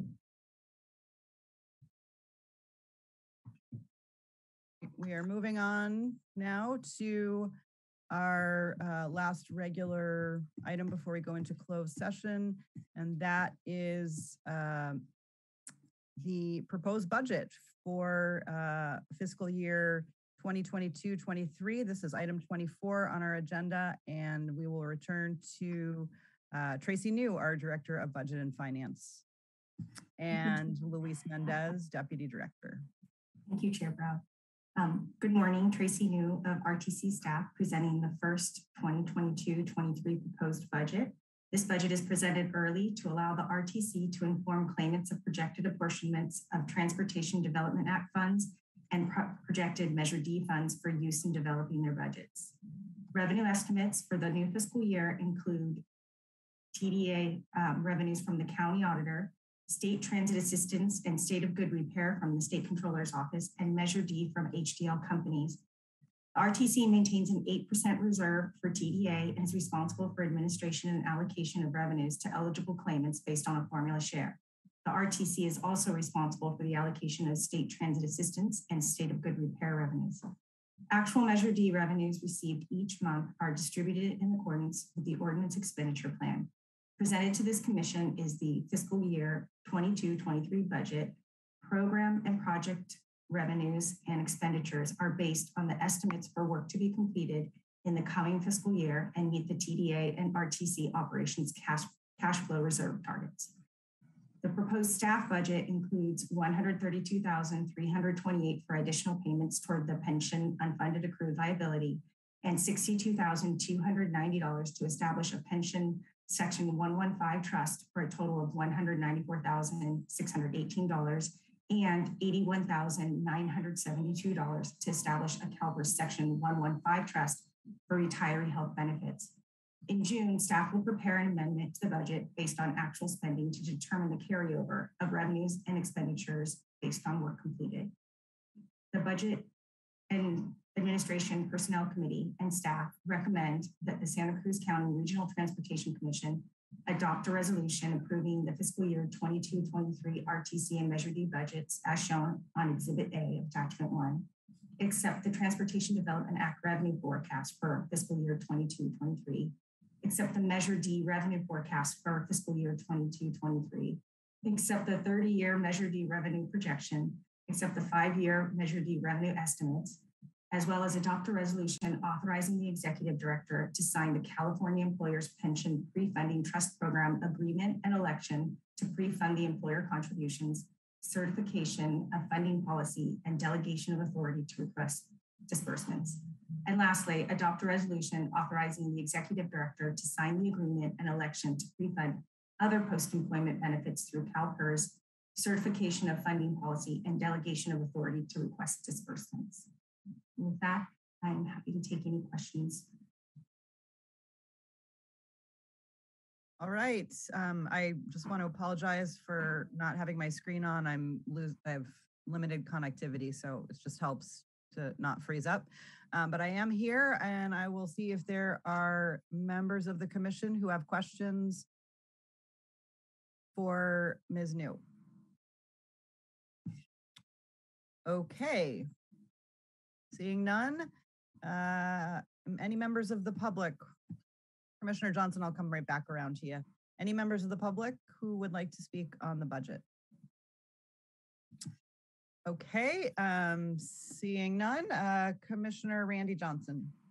Just real quick, and it's been a while since I visited this. There is a small discrepancy in terms, I know a lot of the funds that are distributed are based on population. And maybe 3 or 4 or 5 years ago, after 20 years of Capitola and Scotts Valley being exactly equal in terms of monies distributed, they crept a little bit ahead of us, I think, based on sales tax considerations, you know, even though we have twice the square mileage, and I think maybe 10 to 15% more population. I just want to look at that. You know, it's not a lot of money, but you know, a big part of what we do here is in terms of equity. And I just wanted to kind of revisit that to make sure that you know everybody gets their fair share based on population. So I would have to be reminded of where those monies come from, but maybe staff can do that for us. Thanks.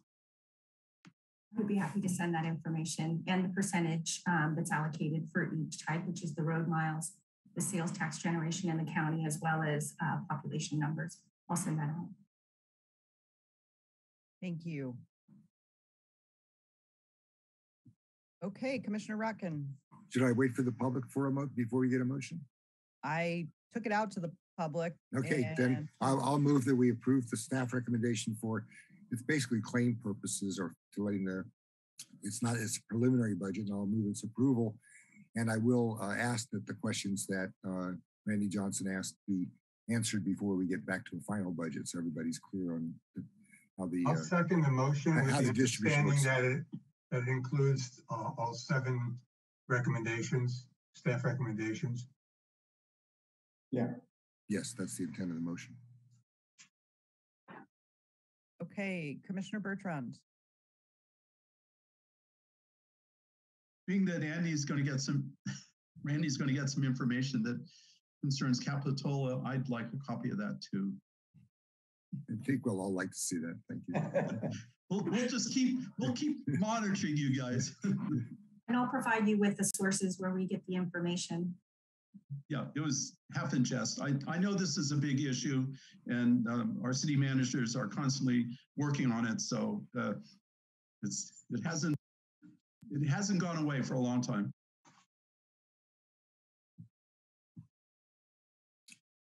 So I call the question. Okay. Every time I open my mouth, somebody else wants to talk, so I try to give it a moment. Sorry. Sorry, Sandy. Go ahead. If you want to say something, give a pause. You have a right to speak as well. I like to make sure everybody's done. Okay, so we'll go ahead and take a vote on the motion to approve the preliminary budget. Commissioner Bertrand? I agree. Commissioner Brown? Aye. Commissioner Sandy Brown, sorry about that. Commissioner Johnson? Aye. Commissioner Alternate Hurst? Aye. Commissioner Alternate Hernandez? Aye. Commissioner Alternate Schifrin? Aye. Commissioner Koenig? Aye. Commissioner McPherson? Aye. Commissioner Kristen Brown? Aye. Commissioner Parker? Yes. Commissioner Watkin? Aye. That passes unanimously. Okay, our last. Could I just clarify that this isn't, if I'm understanding it correctly, this isn't the preliminary budget. No. This is the budget. Is that correct? I believe we have a final vote on this in June, though. No, I don't think so. I think it comes back in October to be revised based on the expenditures in the fiscal year. But as I understand it, that's why I wanted to clarify, we're not going to be voting on this again. This is our approval of and the reason that we do it is so the member agencies, particularly the transit district, can base their budget knowing that the commission has approved their allocations. Thanks for the clarification. That's correct. Anything to add?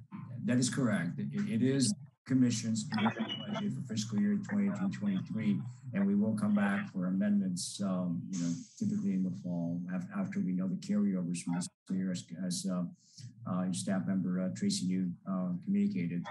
In June we'll come back with some information on the carryovers based on this fiscal year. Okay, so that I think we've now clarified the motion we have adopted is the approval of the budget for fiscal 23. And we will now move on to our final item is closed session. And we have 2 items on the closed session agenda. I'll ask our RTC counsel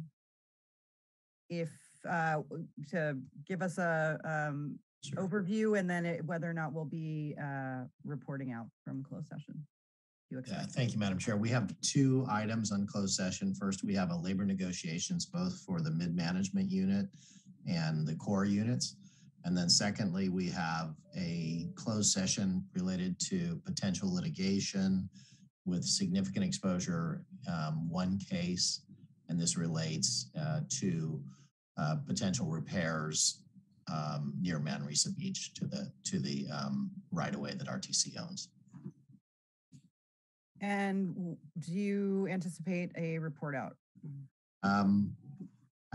There's a possibility of a report out, but we'll see the direction from the commission. Okay. So with that, we will adjourn I see another hand up. Commissioner Hurst. We will not adjourn. You're muted. You're muted. Sorry again. I was just checking to see where the link was for the closed session. Is that a separate link? Yes, it just got sent to us this morning. You should find it in your inbox. Who would that be from? Ian Barry. Barry. I'll look for it, but I don't see it. We'll send it to you again, Commissioner Hurst. We usually don't send it to alternates automatically unless we hear from the commissioner. So we'll get that out to you immediately. Thank you very much. You can make sure to send it to me too. I didn't see it before the meeting. Okay, we'll do Commissioner Hernandez. I just wanted to clarify whether we need to hear from, if there's any members of the public who want to speak on the closed session items. Yeah. Okay. I don't see any hands up, but I will. I'll just put it out there. If are there any members of the public who'd like to speak to items on our closed session agenda? Okay, seeing none, I will adjourn this meeting. We will now move into closed session, and there is a link for that. See you all soon.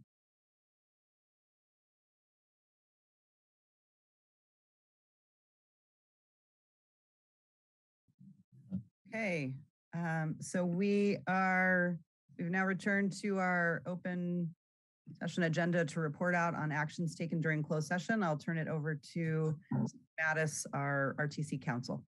Thank you, Madam Chair. The commission had 2 items on the closed session. There were no reportable actions from the labor negotiations items.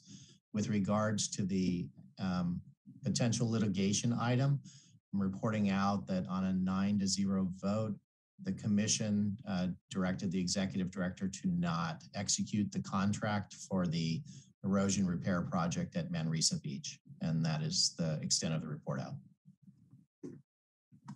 Thank you. And I believe with that, we can officially adjourn today's meeting. Thank you all for being here, and we'll see you at the Transportation Policy Workshop. I believe that's our last item, next meetings. And that will be the 3rd Thursday. So 7th, 14th, 21st. Okay, thanks everybody. Meeting adjourned.